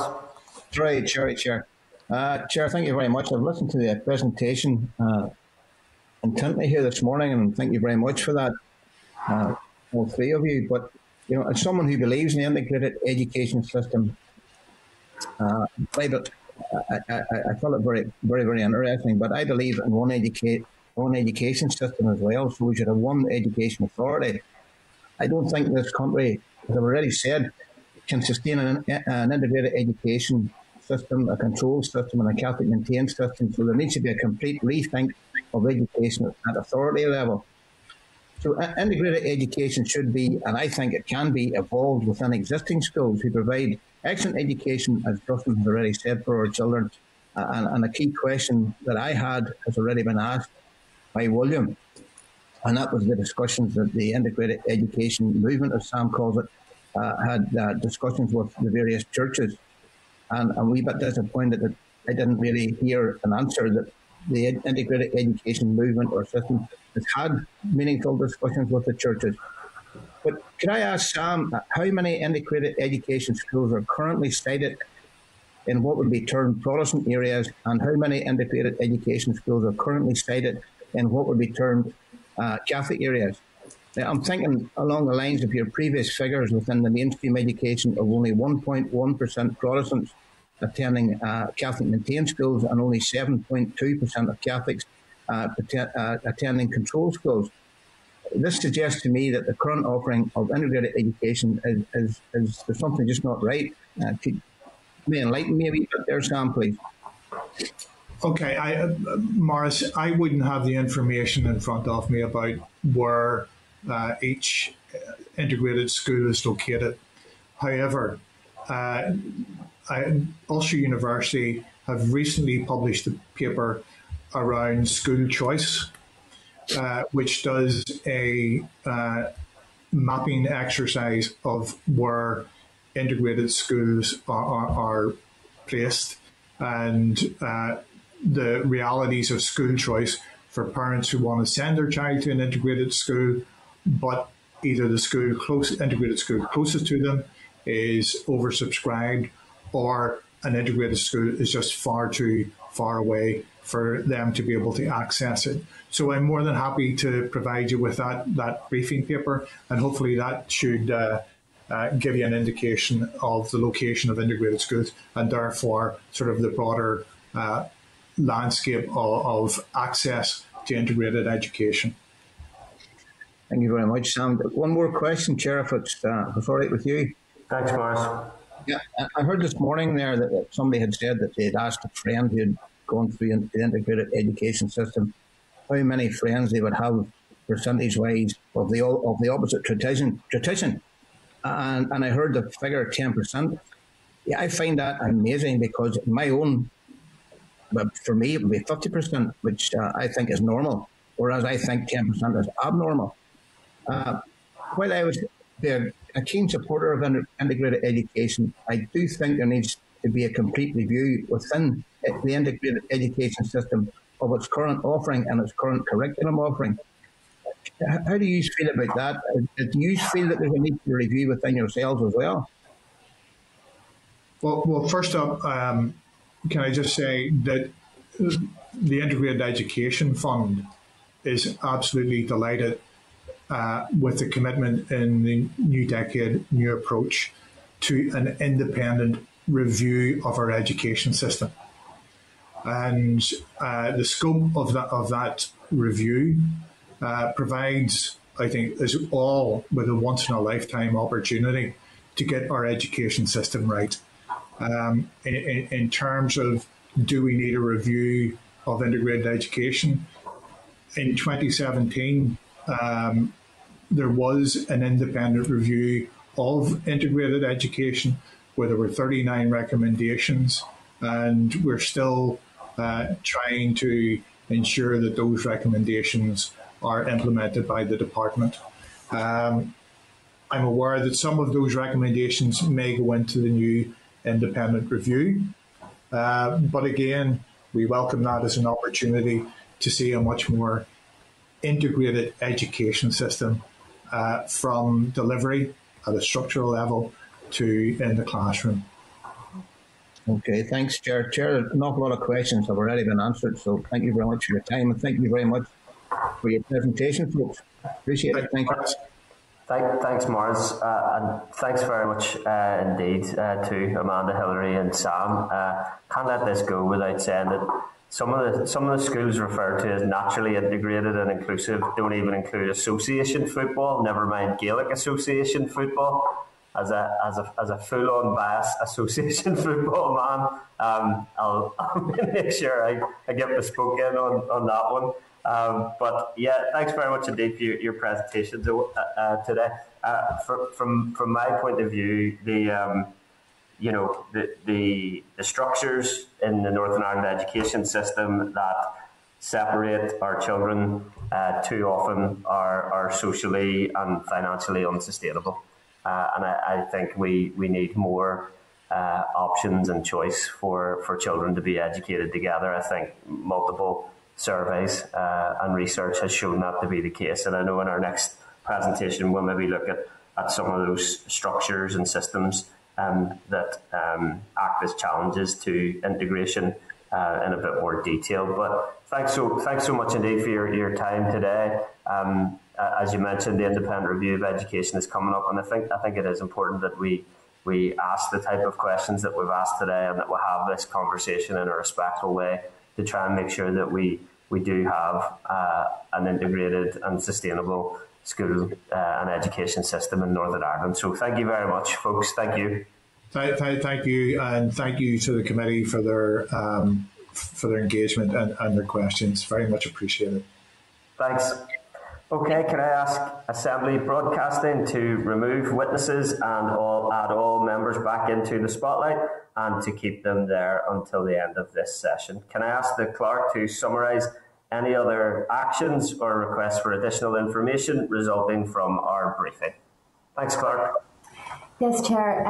I suggest that the committee write to stakeholders on the occasion of Integrated Education Week. After 40 years of integrated education, so primarily seeking the position of the churches in terms of their support for integrated education, having seen it in practice over this period of time, and I suppose on the grounds of the basic proposal that is a reconciliation measure.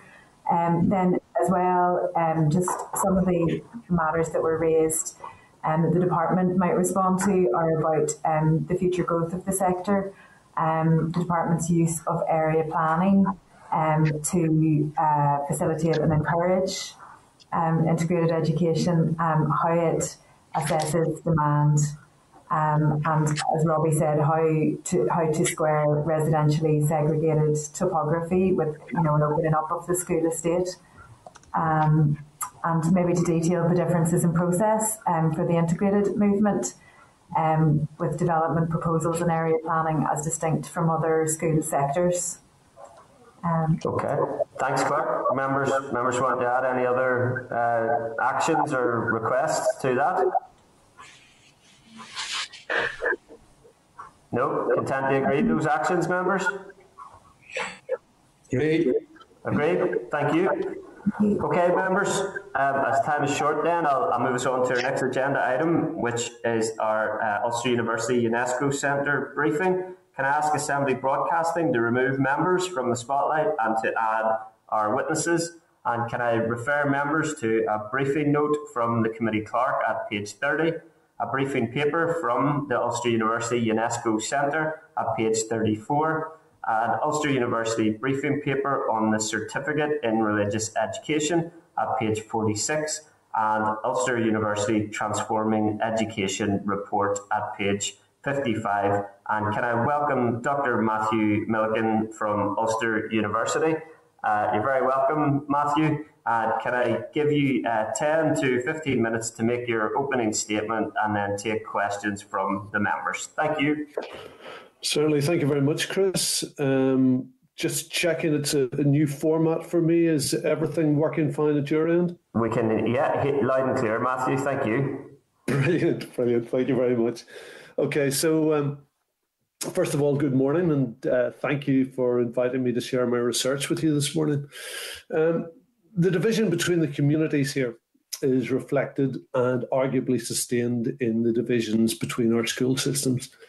Shared education is undoubtedly making inroads and creating opportunities for young people from different schools to learn alongside one another. But the Inspectorate has identified that the potential of shared education to impact on reconciliation has been constricted by a reluctance on the part of many teachers to engage with the issues of identity and conflict in the shared classroom. Education needs further transformation if it's to contribute effectively to the building of a peaceful society, and teachers must be at the heart of that process. There's been very little research conducted into the way in which the community division in education has affected patterns of teacher deployment between the various sectors and the careers paths taken by teachers. The limited research that did exist was conducted by Ulster University back in 1977 and the Equality Commission between 2002 and 2004. Both of these identified that on the whole, schools here are staffed by a body of teachers whose community identity is consistent with that of the pupils that they teach. In 2015, the UNESCO Centre to Ulster identified that this pattern of employment is affected by 4 areas of policy. Separation of primary school teachers undertaking the B.Ed at St Mary's and Stranmillis, the place of RE within the school curriculum and the wider influence of religious aspects within education, the requirement for teachers in maintained primaries to have completed a certificate of religious education that's approved by the Catholic trustees, and the teacher exception from protection under the fair employment legislation. It's commonly presumed that teachers will follow a community-consistent path from birth through to employment, that the primary school that they attend will be aligned with their religion or their community identity, as will the post-primary school that they transfer to. Those pupils who decide to pursue teaching as a career may choose to enter a community-consistent college, St Mary's or Stranmillis. Here they will be prepared for teaching in either maintained schools, attended almost exclusively by Catholic pupils, or controlled schools, attended mainly by Protestant students. We expect teachers to promote and deliver shared education programs, yet by virtue of the community-consistent path described, they themselves are unlikely to have had any meaningful professional experience of engaging across the divide. In a society where we are raised to be careful of what we say in mixed company, it's small wonder that there's a particular reluctance to raise contentious issues in shared education programmes. This is potentially exacerbated for teachers whose career paths have been limited and their opportunities to make contact with the other side have been restricted. The introduction of effective fair employment laws was one of the key demands made by the civil rights movements in the 1960s. The government responded by tabling equality legislation, and since 1973, the authorities here have ensured the development of a culture of recruitment and employment that is underpinned by effective fair employment practices. Teachers, however, have always been outside the scope of this protection. It's perfectly legitimate for an employing authority to discriminate between applicants for teaching posts in grant-aided schools solely on the basis of their faith. Also, unlike other organisations in Northern Ireland that employ 10 or more staff, the authorities that employ teachers are not required to monitor their practices for fairness or to record the community composition of their workforce. The teacher exception here has also been upheld in European law, and you will be aware that its removal was debated in Stormont in 2016. That debate was to some extent informed by outdated research that conducted by the Equality Commission at the turn of the century. But how is this state of affairs justified? Under the 1989 Education Reform Order, all grant-aided schools in Northern Ireland are required to provide an active daily collective worship. They're also mandated to include religious education in the curriculum for all pupils from foundation to Key Stage 4. Unlike post-primary subject-specific teachers, primary school teachers are generalists. They're required to teach all subjects within the curriculum, including RE. Those teachers wishing to teach in primary schools in the maintained sector are required to demonstrate that they can do so in line with Catholic principles. This proof takes the form of a special certificate. The certificate in religious education is provided routinely to all students at St Mary's and to those primary school postgrad students at Ulster University. It's only recently been made available to Stranmillis students in-house as an optional module thanks to support from St Mary's. The right of a school to select teachers according to their faith was a key demand of the Protestant churches in return for their agreement to transfer their schools to the state in the 1920s. Accommodation has historically been upheld by the Ulster Teachers' Union and others representing unionist interests as protecting Protestant teaching jobs in the controlled sector. It was argued that, without the exception, Catholic teachers who had the certificate would be able to access 100% of the available primary school posts, while Protestant teachers could only apply for 50%, those in controlled schools. The research undertaken on behalf of the Equality Commission suggested, in addition, that there was a chill factor preventing teachers from moving into a school sector associated with the other side. My research was completed in autumn 2018. In it, over 1,000 teachers in mainstream primary and post-primary schools completed an online questionnaire. That's roughly 5% of all teachers in Northern Ireland. I'm therefore able to claim statistical accuracy with 95% confidence, within 3%. Where previous research had identified that only a very small proportion of teachers had crossed the divide in any school sector, this new research has revealed that there's more movement than might have been expected. Movement was least conspicuous in maintained primary schools, where less than 2% of teachers, 1 in 50, were identified as coming from a Northern Irish Protestant background. Around 1 teacher in 16 employed in controlled primaries was a Northern Ireland Catholic. Unsurprisingly, the pattern in integrated schools was more mixed. And across all sectors, a proportion of teachers were identified as having come from outside Northern Ireland or as not identifying with either dominant community. Non-selective secondary schools show more permeability.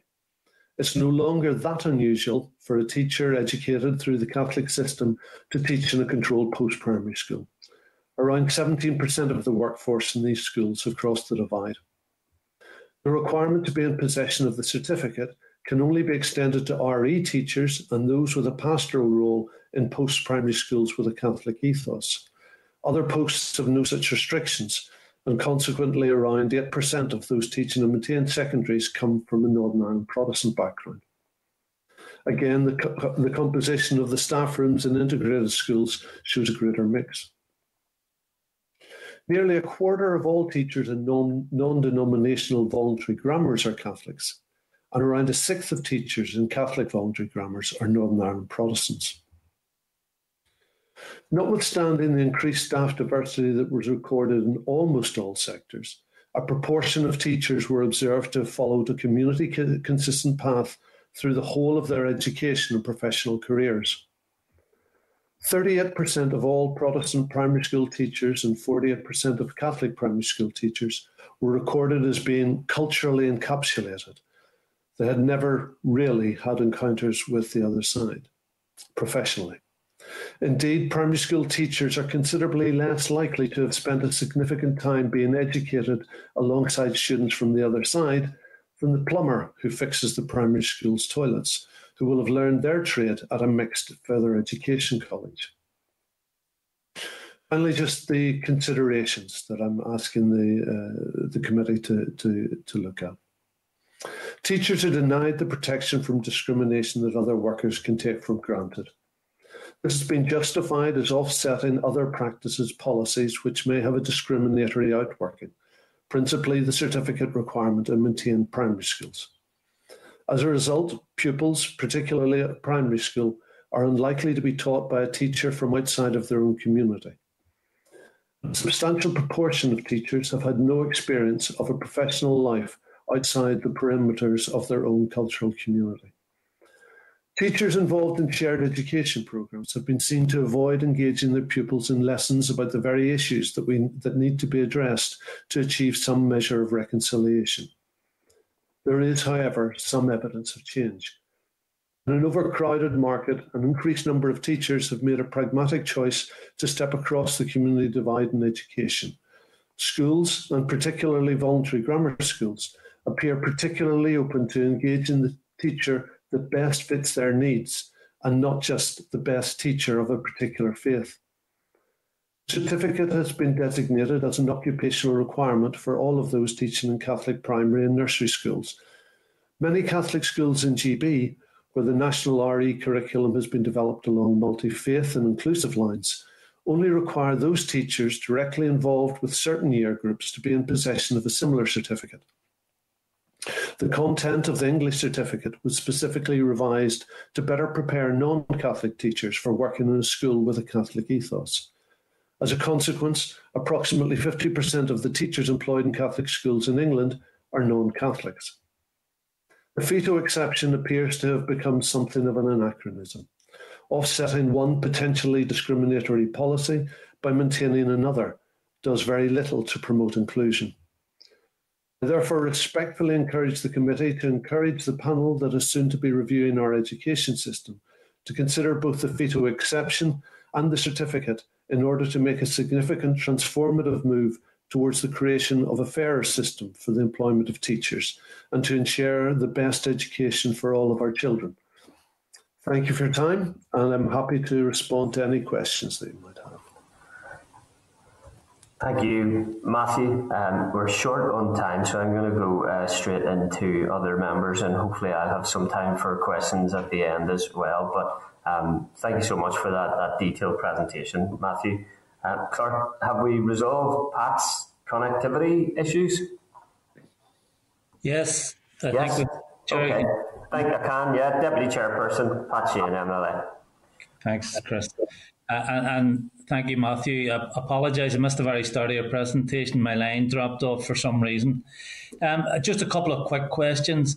One, first of all, do you know what the current position of CCMS is in relation to FIDO? And secondly, if this exemption were to be scrapped, what impact would that have on our education in the short, medium and long term? Thank you. In terms of CCMS, it's not so much CCMS that are required to have a position on the certificate. The certificate or veto, it's the Catholic trustees would be my understanding. CCMS are there to enact policy that's provided down. So it would be the trustees that would make that decision. It's hard to speculate exactly what the impact of the removal of the veto exception would have. I think certainly in my conversations and the interviews that I had with teachers, it does not appear to be widely used as a method for selecting teachers. It's a historical exception that's been on the books for a very, very long time. But it seems to have passed its best by date. When you speak with principals want to employ the teacher that best fits their needs. They don't want to have to simply look at faith as a way of determining which teachers they want to employ. Okay, thanks for that. Thank you, Chair. Thanks, Pat. Yeah, Matthew, just to capture that, I suppose, the exception of teachers from the Fair Employment and Treatment Order in effect permits schools to lawfully discriminate on the basis of religion when employing teachers? Yes. Okay. A school interview panel can directly choose between one candidate and another solely on the basis of their religion. So while that may affect a Catholic looking for an employment in a Protestant school, in a controlled school, it could also be called on in a maintained school if a teacher were to be employed who is seen to be a more practicing Catholic than one who is perhaps more lapsed.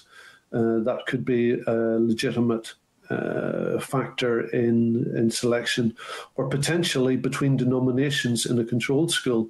If the controlled school has a board that is predominantly Presbyterian and they want a Presbyterian rather than a Church of Ireland or a Methodist teacher, they could call on that as well. So it's multifarious. And nicely, actually, in integrated schools perhaps want a balance of Catholic and Protestant teachers on their workforce. They can also call on the veto exception as a way of legitimately selecting to ensure that they have as close to a 50-50 balance of teachers as on their staff. I would agree with you that in this day and age that I'm profoundly uncomfortable with that provision.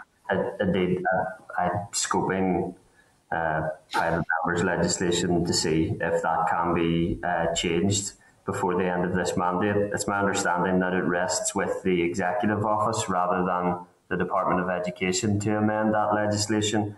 So maybe an action from today can be to write to the Department of Education and the Executive Office to take an update with regards to the amendment of that legislation. Okay, thanks Pat, thanks Matthew. Can I bring in Robin Newton, MLA? Thank you, Chair. Can I thank Dr. Milligan for being with us today? Much of what you said is probably fairly well known to us, but the detail of what you said probably gives us a much greater insight into the restrictions in careers and indeed opportunities that we should all be encouraging for teachers to pursue their profession, regardless of whichever school that it's in. Can I just ask you about two or three things that you had mentioned within your summary? Mm-hmm. It said since 2019, the St Mary's CRE course has been available on site at Stranmillis, but also that the research undertaken through your own university identified that Protestant teachers who have completed the CRE course did not feel that it equipped them to adequately provide religious instruction. If that is the case, what would need to be? I'm assuming that we don't particularly want to encourage it. But where is the gap then that doesn't allow them to feel that they are eligible to apply for a course? I think there's there's two dimensions. There's the course itself, and there's an understanding afoot with teachers. Even in the post-primary sector, teachers would still believe that without the certificate they cannot apply for posts in a maintained school. Those teachers who don't have the certificate. What you also see is that would-be teachers who go to uptake initial teacher education in GB tend to go to community-specific colleges. So the Catholic teacher, the Catholic student from Northern Ireland who goes to university in Liverpool will go to a Catholic college that provides the English certificate, and the Protestant teacher will go to a non-denominational secular college that doesn't provide it. So there's a divergence of routes even for those who attend teaching courses off the island. Within the Stranmillis setup, the course is offered, had previously been offered by distance learning, but as a result of discussions that commenced, I think, after the last review of the place of the certificate in 2014, the Stranmillis and St Mary's sat down together to try to work out some way that the course could be delivered in-house. Stranmillis has, at the last estimate, about 30% Catholic students, where the figure for Protestant students at St Mary's is nominal. The course at Stranmillis has been is essentially the St Mary's course, endorsed by St Mary's, but delivered by Stranmillis staff. So those staff that had taken the course here, and those Protestants that had then gone on to try to teach in maintained schools, that had got jobs in maintained primary schools, simply found that they weren't familiar with the routines of the faith. They weren't familiar with the practice of the faith. They didn't feel confident in engaging with their students, preparing them for sacraments or so forth. They still felt very much in a minority and very much fish out of water, I think would be the expression. In England, they also have a similar requirement. They also have a similar certificate, but the certificate requirement was reviewed by the bishops in England specifically to attract more non-Catholics to teach in Catholic schools, and that seems to have had a dramatic effect. As I said, there are 50% of non-Catholics employed in Catholic schools in GB. Can I ask you, Dr. Milligan, then, does that mean that the English certificate is a different certificate in terms of the... Oh. Let's see, Robin's... I hopefully we'll get Robin back there, Matthew, but I think Robin was asking, is the English certificate different to those provided in Northern Ireland? It is. It's a common certificate. The universities, the colleges that provide the certificate, the institutions that provide the certificate in Ireland have to be endorsed by the bishops, the certificate that they provide. And there are a number of institutions in the south that provide the certificate. There's South St Mary's here in the north, and also the version of the certificate that is delivered at Ulster, which is delivered to all students in a common course. which is quite a novel way of delivering it. It's delivered by a Catholic and a Protestant side by side, and both Protestant and Catholic students sit the same course. That's for the postgrad. The course in England is endorsed by the bishops in England, and it's a slightly different course, and it has slightly different requirements and slightly different setup. And there's another course for teachers undertaking Catholic certificate in Scotland, and the Scottish bishops have a slightly different perspective. So it's the trustees recognise certificates, I think, from 42 different institutions on and off the island, including a course that's provided in Canada and Australia and bits and pieces. I imagine that was just for individuals. Okay. Robin, are you back there? Do you want a final comment? Did you catch that okay? I do, Chair. And, I suppose, Dr. Milligan, in the final point in your summary paper, you've recommended that CRE and FETO exception be considered within the review of education. If you were to make a recommendation to the review, which I suspect you will be doing, what would that recommendation be? It's not necessarily my place to make a recommendation. I'm an academic researcher. That's in the power of others. But I would like to say that I don't. If I were forced, the FETO exception has passed its sell-by date.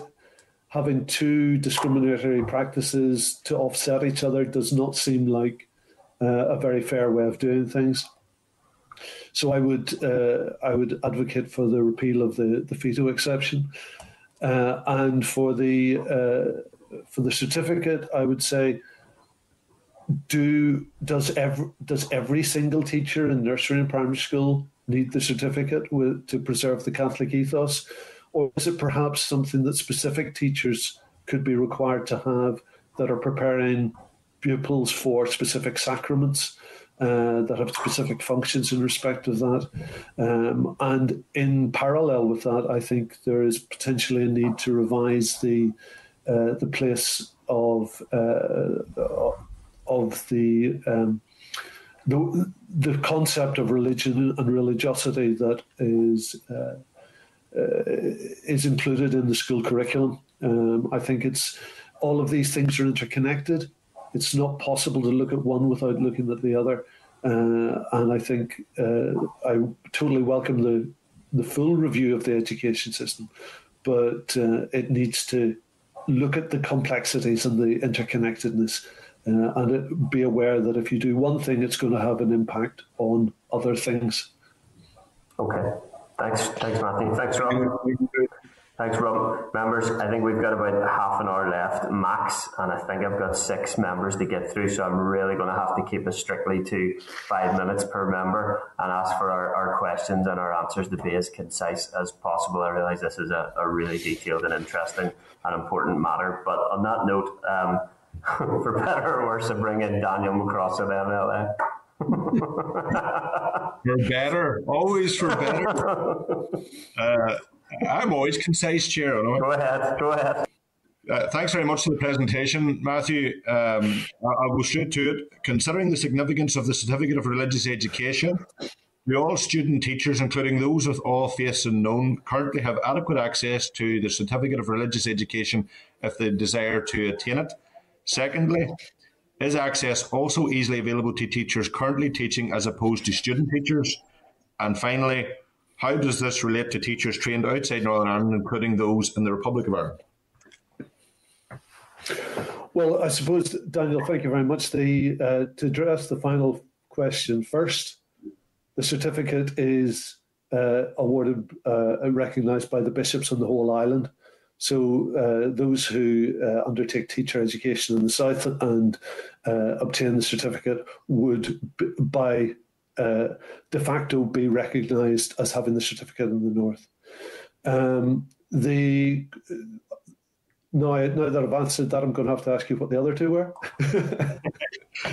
Do all teachers, including those of all faiths and known, currently have adequate access to the certificate of religious education if they desire to attain it?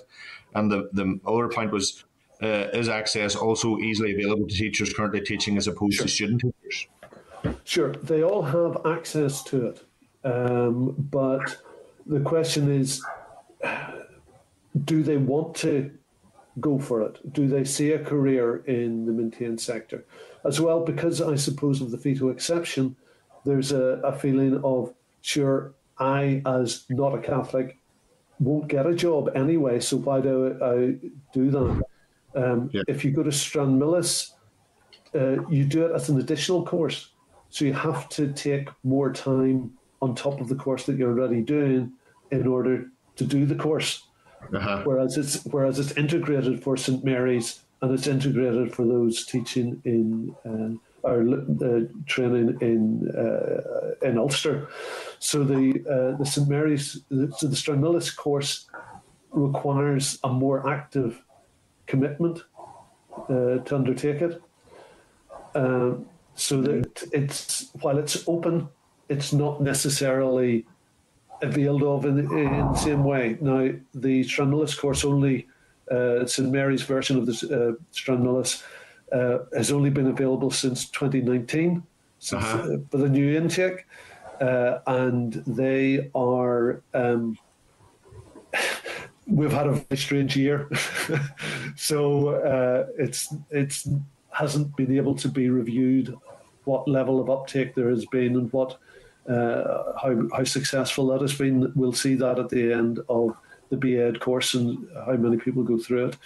And yes, there are opportunities, and I spoke with teachers who had taken the course. There is a distance learning course that teachers can uptake with Lifelight course that's done through Turnbacka that they can do as a catch up. There's also a provision in law that if teachers are being transferred between schools to obviate redundancy, that they can have a 2-year leeway before they actually complete the course.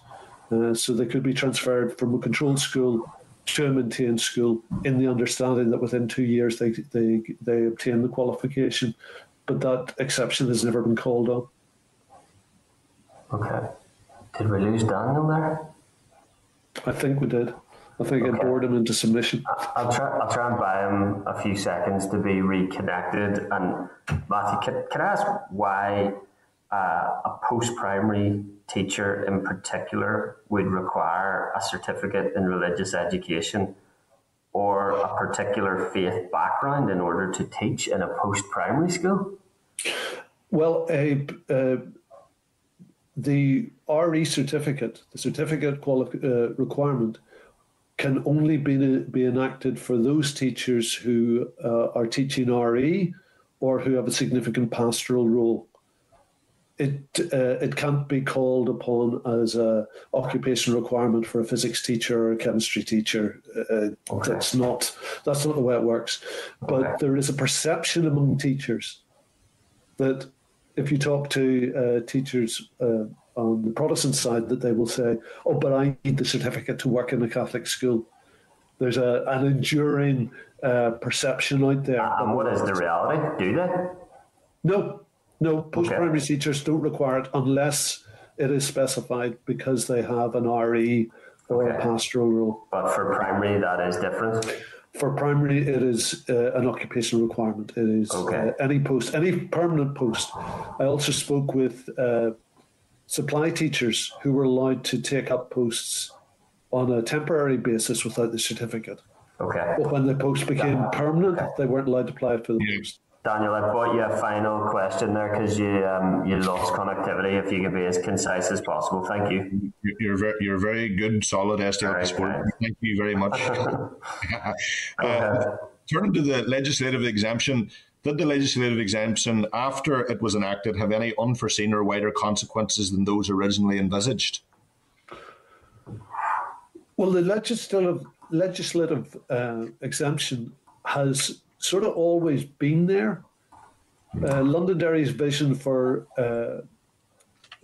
for education in Northern Ireland after the setting up of the state in 21 was that the education system would be non-denominational, and that selection of teachers should be regardless of their faith background. Yeah. So it was always there because, well, it wasn't because that didn't get buy-in from the Methodist, Presbyterian and Church of Ireland churches, because the Catholic Church weren't prepared to work with the new system. The three Protestant churches, who then became the transfer or churches because they gave up their schools into the state system. Yeah. One of the quid pro quos was that they could appoint their teachers according to faith.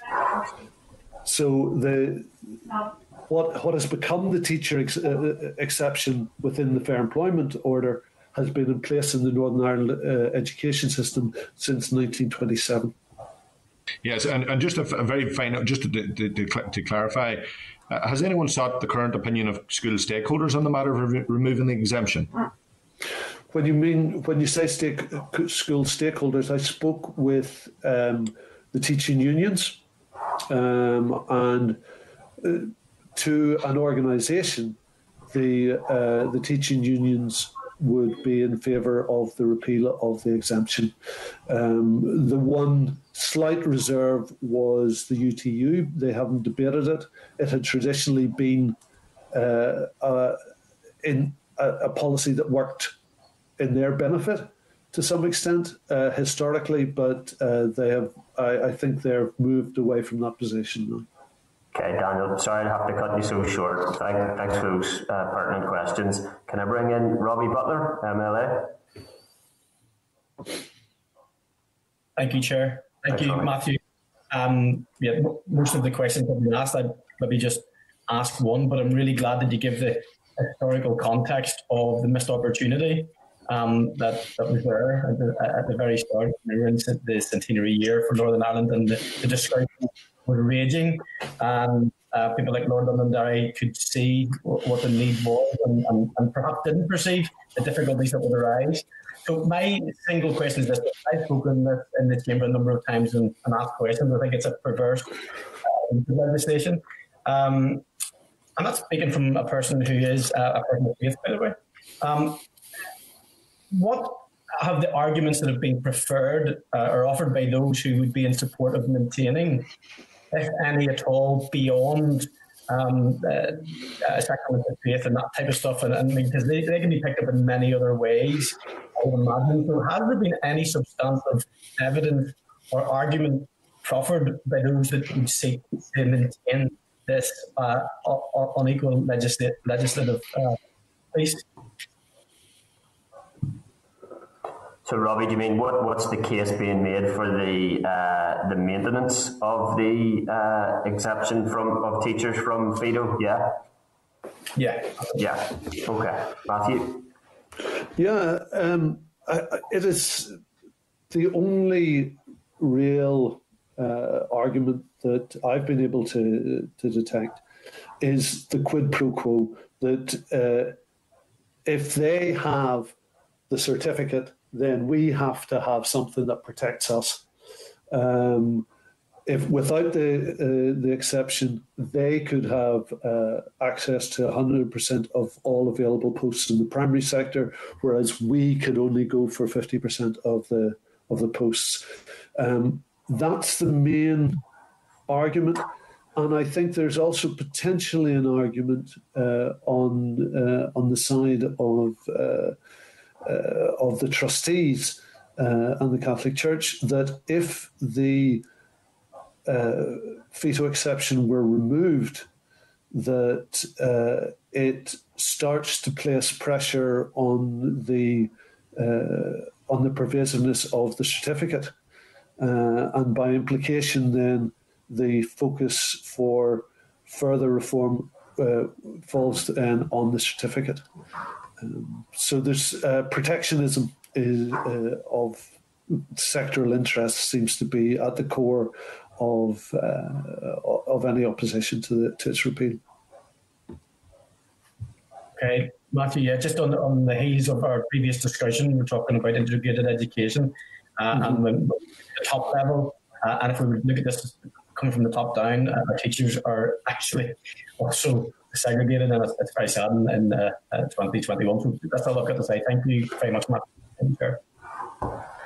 Thanks. It might be useful to get a briefing from the bodies that require certificate in religious education as to why it is required and what role teachers play that requires them to hold it. Maybe we could get that in due course. Okay, can I bring in William Humphrey, MLA? Thanks. Thank you very much, Dr. Milligan, for your presentation. I suppose the question is really, if a teacher coming through St Mary's looking to go into the state sector, and a teacher coming through Stranmillis looking to go into the Catholic maintained sector, is the pathway the same and straightforward for both of them? I think your evidence this morning, excuse me, suggests that's not the case. Would that be right? The teacher coming out from St Mary's with their certificate could access a post apply for a post in a controlled primary school. There'd be no restriction on that. The teacher coming out from Stranmillis who had not undertaken the additional voluntary certificate course would be unable to apply for a job in a maintained primary school. Okay, so the additional work to get the certificate, how long does that take? The course would go throughout the entire 4 years of the BEd course that the teachers take. It's going on the whole time. Yeah, I mean, I think in terms of your evidence, you said in terms of the certificate or the video, whatever people want to call it, it doesn't appear to be widely used when employing teachers. It was a term you used. Yeah. No. I found very little evidence that it was actually being employed. That people were actively saying we are engaging the terms of the veto exception because we want to employ this teacher rather than that teacher. Yeah, thanks for that. I have to say, as a person of faith as well, I think that the question then has to be asked: why on earth do we have it? I mean, you talked about Lord Londonderry and education in 1921. We are celebrating Centennial of Northern Ireland this year. 100 years on, society has moved in so many ways, and I think this is archaic. There is no such thing, in my view, as lawful discrimination or reverse discrimination. It is discrimination.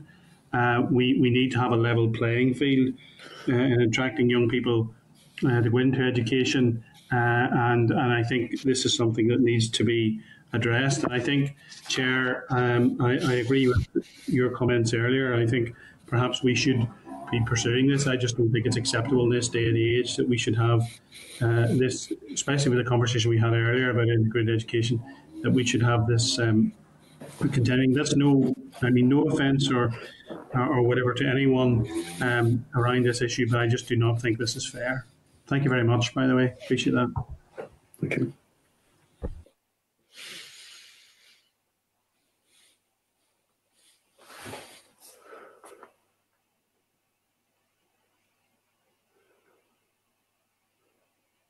Sorry, Chair, that's me.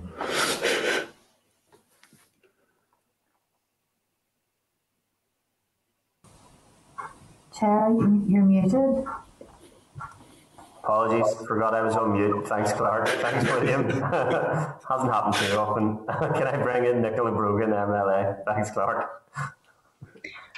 Thank you, Chair, and thanks, Matthew, for your evidence on the report that you provided beforehand. It was very interesting reading.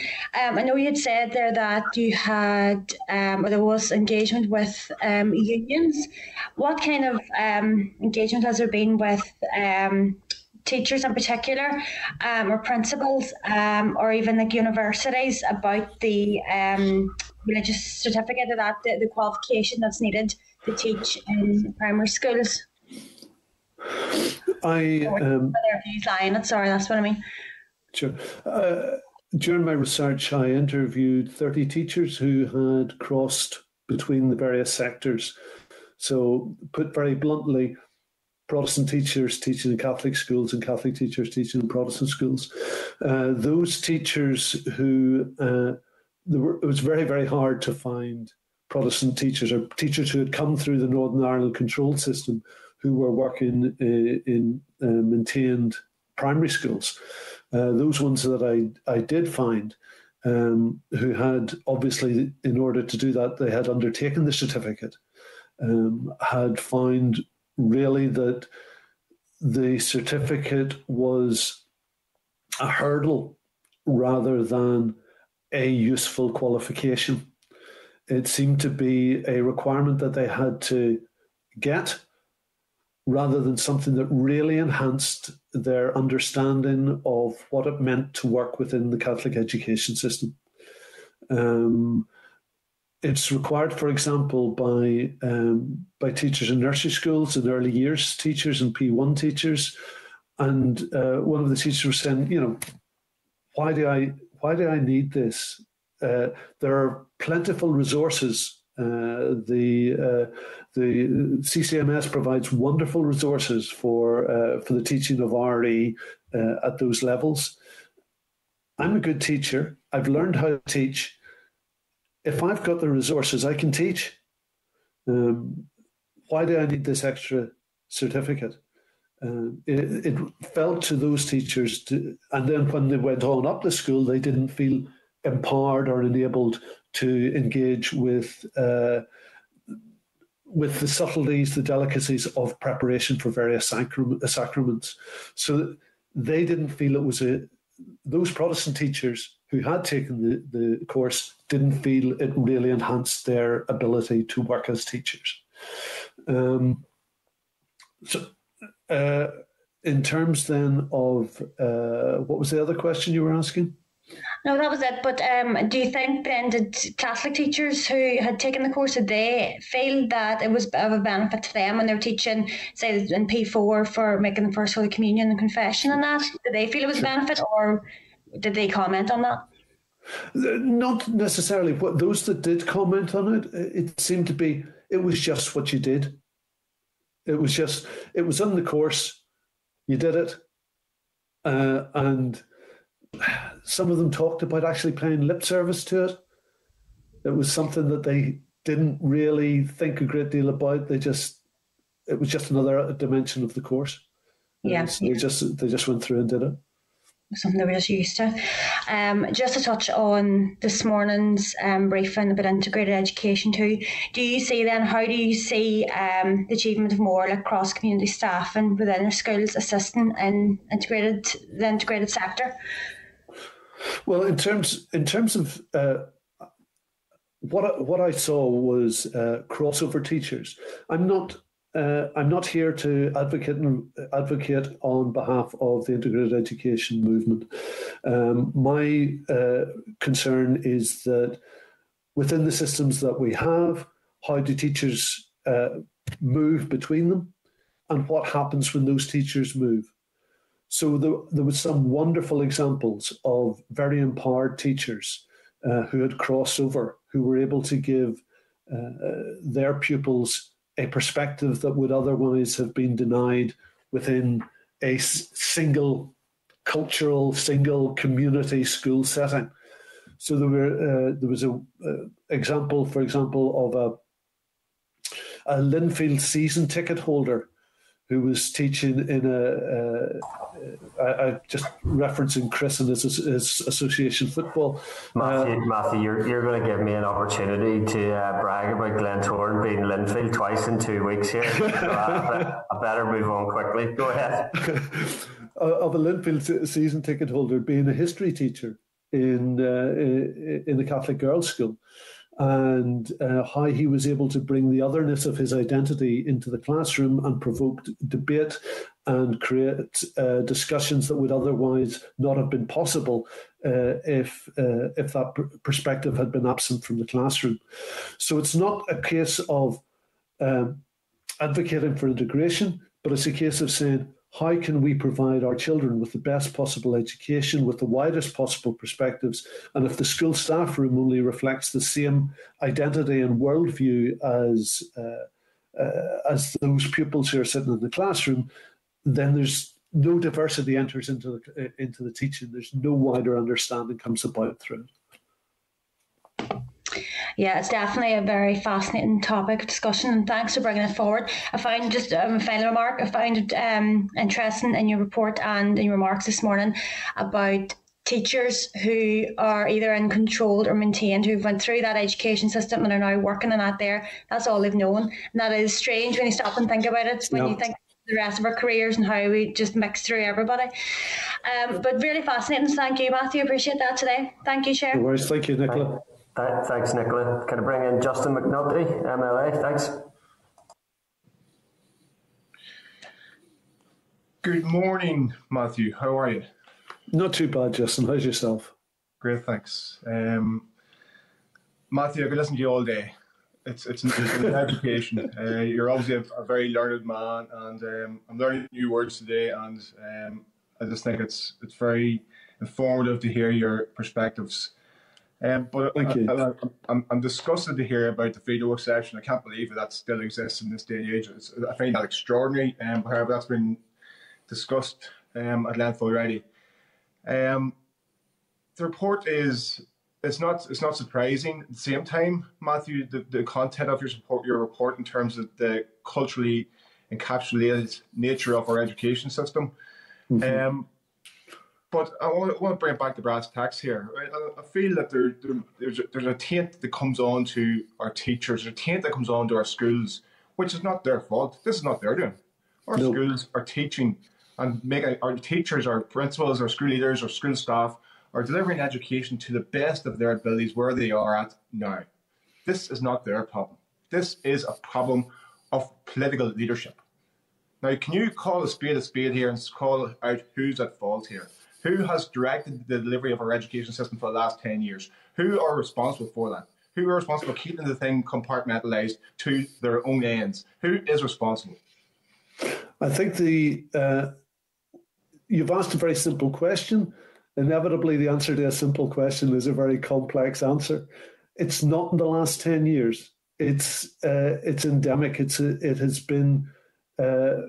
Sorry, let me rephrase that, Matthew. I don't mean the last 10 years. Who are responsible for it being perpetuated, for no change on the horizon, for it to stay, the status quo to remain? Who's responsible for that? Okay, the system as it currently is, it's historical. And the aspirations of Londonderry with the first Education Act after the partition was for a non-denominational system. It was the creation of the divided system was largely a result of the Catholic Church not wanting to be part of the gerrymandered state as they perceived it, and the Protestant churches not wanting to be part of a secular institution. When the trade-off was that the Protestant churches gave up their ownership of their schools in order for greater influence in the education system. And thus, the three Protestant churches were embedded within what became the controlled system, and you had the maintained Catholic system as two separate pillars that were developing independently of one another, that were able to construct their own ways of operating. The Catholic pillar that was being fed by teachers who came through St Mary's, Stranmillis set up to feed the teachers into the controlled sector. So right down at the very roots of how the system is constructed is where the division started and from where the division grows and is maintained. The challenge of, as you're absolutely right, this is not the fault of teachers. Teachers, people who want to teach, go into teaching. They see their teacher at the front of the class and they want to be like them. They want to do that job. And how did that teacher get there? So the system becomes self-replicating. It just keeps on feeding into itself in a cycle that is very, very difficult to break. There was a piece of research written jointly between Stranmillis and St Mary's, and they talked about this as a wicked problem, a problem that was so difficult and so complex that just even trying to start to solve it was the problem. But I'm inspired by a different source. A baseball coach in America, Yogi Berra, said, when you see a fork in the road, pick it up. Look at it differently. Go on, just don't look at it the way we've always been looking at it. If you try to do the same thing, you'll get the same problems. If you try to make the same mistakes, you'll just keep on making those mistakes.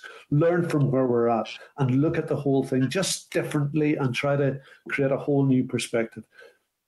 It's not the fault of teachers. Teachers are the victims of this as much as anything else. Okay, it's sad that children can be compartmentalized without their knowing, and they don't get the broader worldview that they're maybe entitled to, and teachers as well. You know, for teachers not to have been coached and trained in a manner which gives them a broader worldview is limiting, not from an educational perspective, from a life perspective, from an existence perspective. So, listen, it's very interesting to hear your perspectives, Matthew. So, thank you very much. Cheers. Thanks for that, Justin. Can I bring in Morris Bradley, MLA? Oh, yeah, thanks, Chair. Chair, most of the questions have really been raised and answered, to be honest with you. But if I just say to Dr. Milligan, I found his report both detailed and informative, and I think eye-opening. It's a presentation that highlighted a peculiar problem within the education system, and that is religious segregation in education. Following on from an earlier presentation, integration that really was an eye-opener. The answer may be realised during the up-and-coming review of our education system, although, to be honest, I would doubt that. But schools should have the ability to employ the best teachers to ensure the best education to their pupils. Employment based on religion or denomination only serves to prevent the best teacher from actually getting the job. No questions for Dr. Milligan, but I would, Chair, I would agree with your earlier suggestion that we might direct you to the executive and seek the removal of the veto on the CRE as soon as possible. So that's basically all I would add to today's discussion. Thanks, Morris. That was as usual to the point. Your victory last night leaves us 2 points behind the Blues. You get Coleraine a mention as well. Well done, Morris. Thank you, Morris. And I realise we're short for time. Matthew, thanks so much for your presentation and your engagement with members today, and indeed to members for those pertinent questions. The pandemic has obviously curtailed the committee's ability to go into some of these really important issues in the level of detail that we would have liked in the shortened mandate that we had. But you've given us clearly, as you can see from member responses there, food for thought and actions to be taken. So hopefully that's an encouragement and an encouraging outcome for the work that you've invested your time and your expertise in, Matthew. Thank you. Okay, well, we'll maybe stay in touch with you as well, if that's okay, Matthew. Not a worry. I'm happy to respond to any questions offline or whatever way. Thanks very much indeed. Thank you. Cheers. Okay, members, if I can ask Assembly Broadcasting to remove Matthew from the spotlight and to bring members back in, and to ask the clerk to summarise any actions or requests for additional information. Thank you. Okay, members, I should have said on the integrated education, we had two more actions, which was just to link up the department's role in encouraging integrated education with an insight into recent decision making, such as that in regards to Strangford College. Also, it came across strongly that from IEF that schools are intentionally planned and parent-led. So just to ask the department whether the parent governors have equal standing to transferors or church governors, and why DE has never planned an integrated school. So moving on to the UNESCO Centre briefing then, I suggest that members want to write to the Executive Office and the department to get an update on the veto exemption. The committee seemed to unite around the view that it appeared to limit the worldview of the education system. And we'd write for that information with a view to getting a briefing. Also then write to the main churches for their views on the position on integrated education, the certificate for religious education, position on teacher exemption and veto, and what the continued requirement for veto and the certificate are, particularly in post-primary. Did anyone have anything additional, members? Chair, can I come in, please? Yes, William, go ahead. Can I perhaps, if the committee's in agreement, because I think there was agreement across the committee on this, can I strike that? I think we should write the First Minister, Deputy First Minister and Education Minister, basically saying that the committee's view is, and I think we should, in terms of the review of education, the committee's view is that this is archaic and needs to be removed.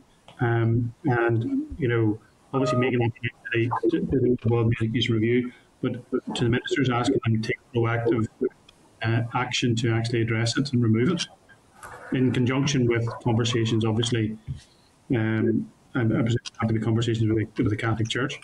Thanks.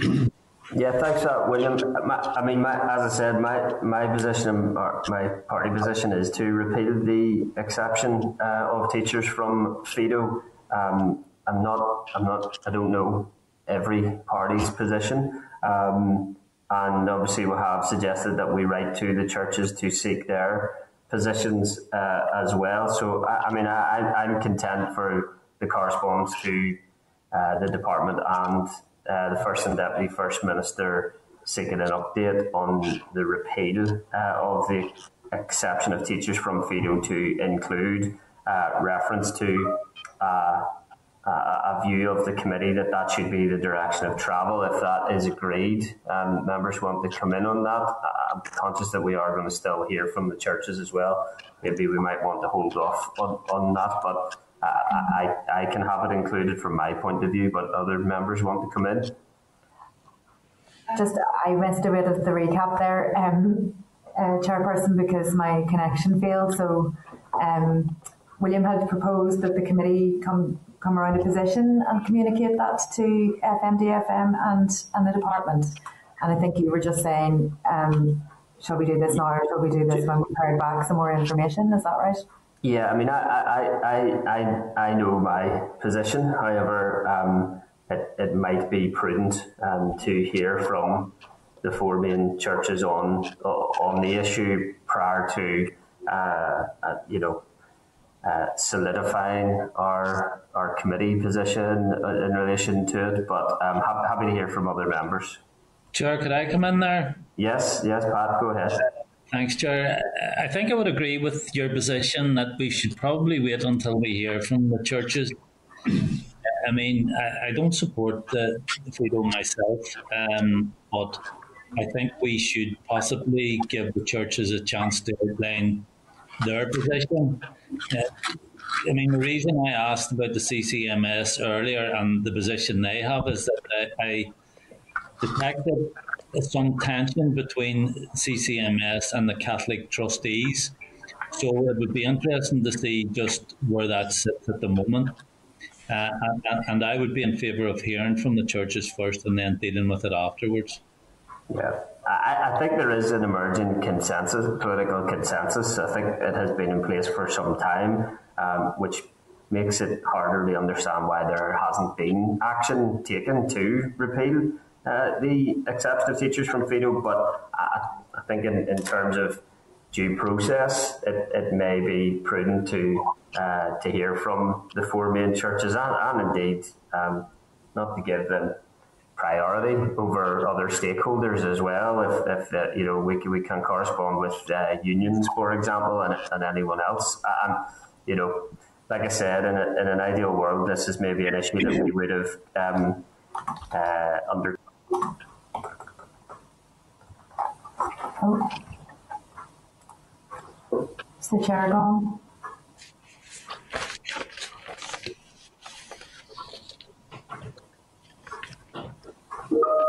Yeah, that's back. I think that's me back. Sorry. There we go. I was saying we may have undertaken a slightly more discreet, focused piece of work, but mandate length and pandemic curtailed that. But okay, any other members want to come in? No. Okay. So, William, are you content that we work the car? I worship in one of those four main churches, and I'm happy to listen to them. Yeah. The position's not going to be any different at the far end of it. No, I think you're right. I think that's fair. Yeah. This is still going to be something which is not creating a level playing field, and I think we have to accept that. I'm happy to listen to churches. When we're allowed to, I go and listen to them as much as I can on a Sunday morning. but the reality is going to be the same at the far end of this. I think you're right. I think there is an emergent. I'd like to think there's an emergent consensus. A number of parties have a clear position in relation to it. And maybe we can reflect that in the correspondence that there does appear to be a political consensus for the repeal of the exemption, and then we'll receive the response from FMDFM and the department and the churches, and if we need to make that clearer in due course, then we can. Is that fair enough?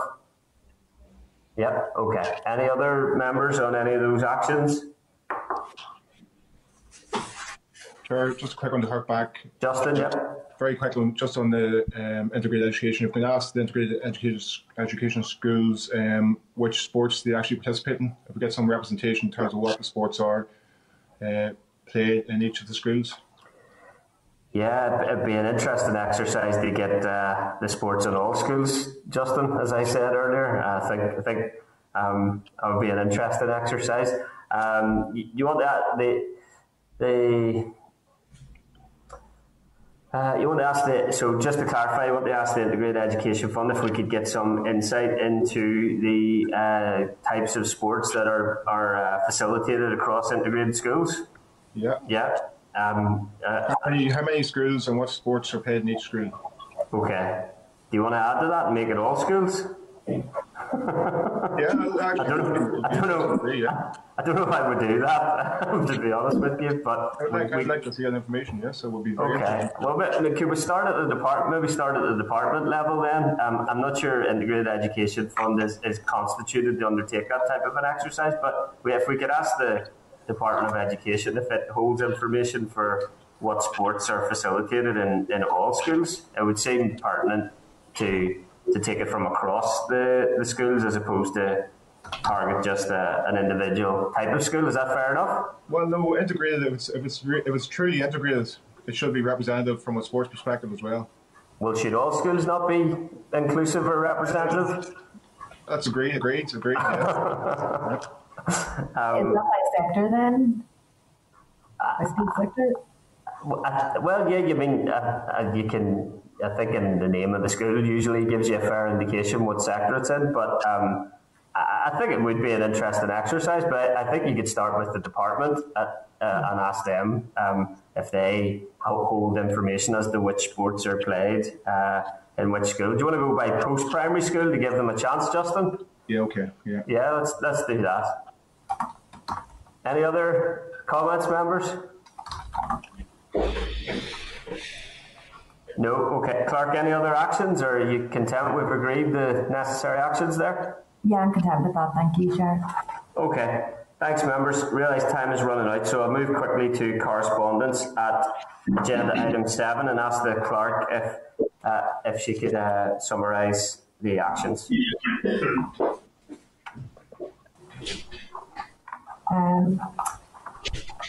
Okay. So on page 64 there are 13 items of correspondence and a summary note is included at page 65. As the Chair flagged at the start of the meeting, there are several pieces of correspondence from the Minister which we want to read in advance of next week's briefing. So the first of those is we start That's 7.2. Then 7.3 on page 246 is correspondence from an individual seeking clarity on additional issues regarding the Wales qualification issue, and enclosing a letter that the Welsh Board wrote to the Minister. So we await a response from the Minister on his statement that equivalent qualifications for YJAC qualifications are available from other boards. So are members content that we should forward this additional information onto the department? Agreed. Agreed, thank you. Item 7.6 is a response from the department indicating that it's conscious that internet access is an issue for many people, particularly those in a rural setting, and it lists the actions being taken to address that. If members are content, I would suggest we forward the response to Goliath and the NITC who raised this matter with the committee. Agreed. Chair, could I come in there? Yes, Pat, go ahead. I have no difficulty with that happening. But I just wanted to raise the issue that I have been approached recently by a school principal who has told me that she is having difficulties getting devices, IT devices, for Key Stage 4 pupils on free school meals. And I spoke to another teacher recently who had to mark a child absent because he hadn't appeared, and this is in the primary sector, who hadn't appeared at the online learning for a couple of days. She went and contacted the mother, and the mother immediately broke down in tears. She said the child had been using her mobile phone, but she just she couldn't afford the data to allow the child to continue using her phone to do the online learning. So there are still problems out there. The EA were supposed to have rolled out a programme of giving devices to those children who needed them, as well as the problems related to poor Wi-Fi access. So I think it's an issue we should maybe follow up on again, if that would be possible. Thanks. Yeah, that's obviously concerning, Pat. Is a particular way we can deal with that? I presume you're assisting the individual issue there. Perhaps we can respond to the department to cite the fact that we have knowledge of those types of issues that you've raised. Remember, would that be I'll let Robin come in as well there, and then I'll return to you, Pat. Robin, yeah. Yeah, very similar problem, Chair, within my own constituency, and indeed the parents in that case. We were able to make contact with the school, and I have to say the school were extremely helpful in how they went about it. And my understanding is that indeed a very satisfactory situation has arisen.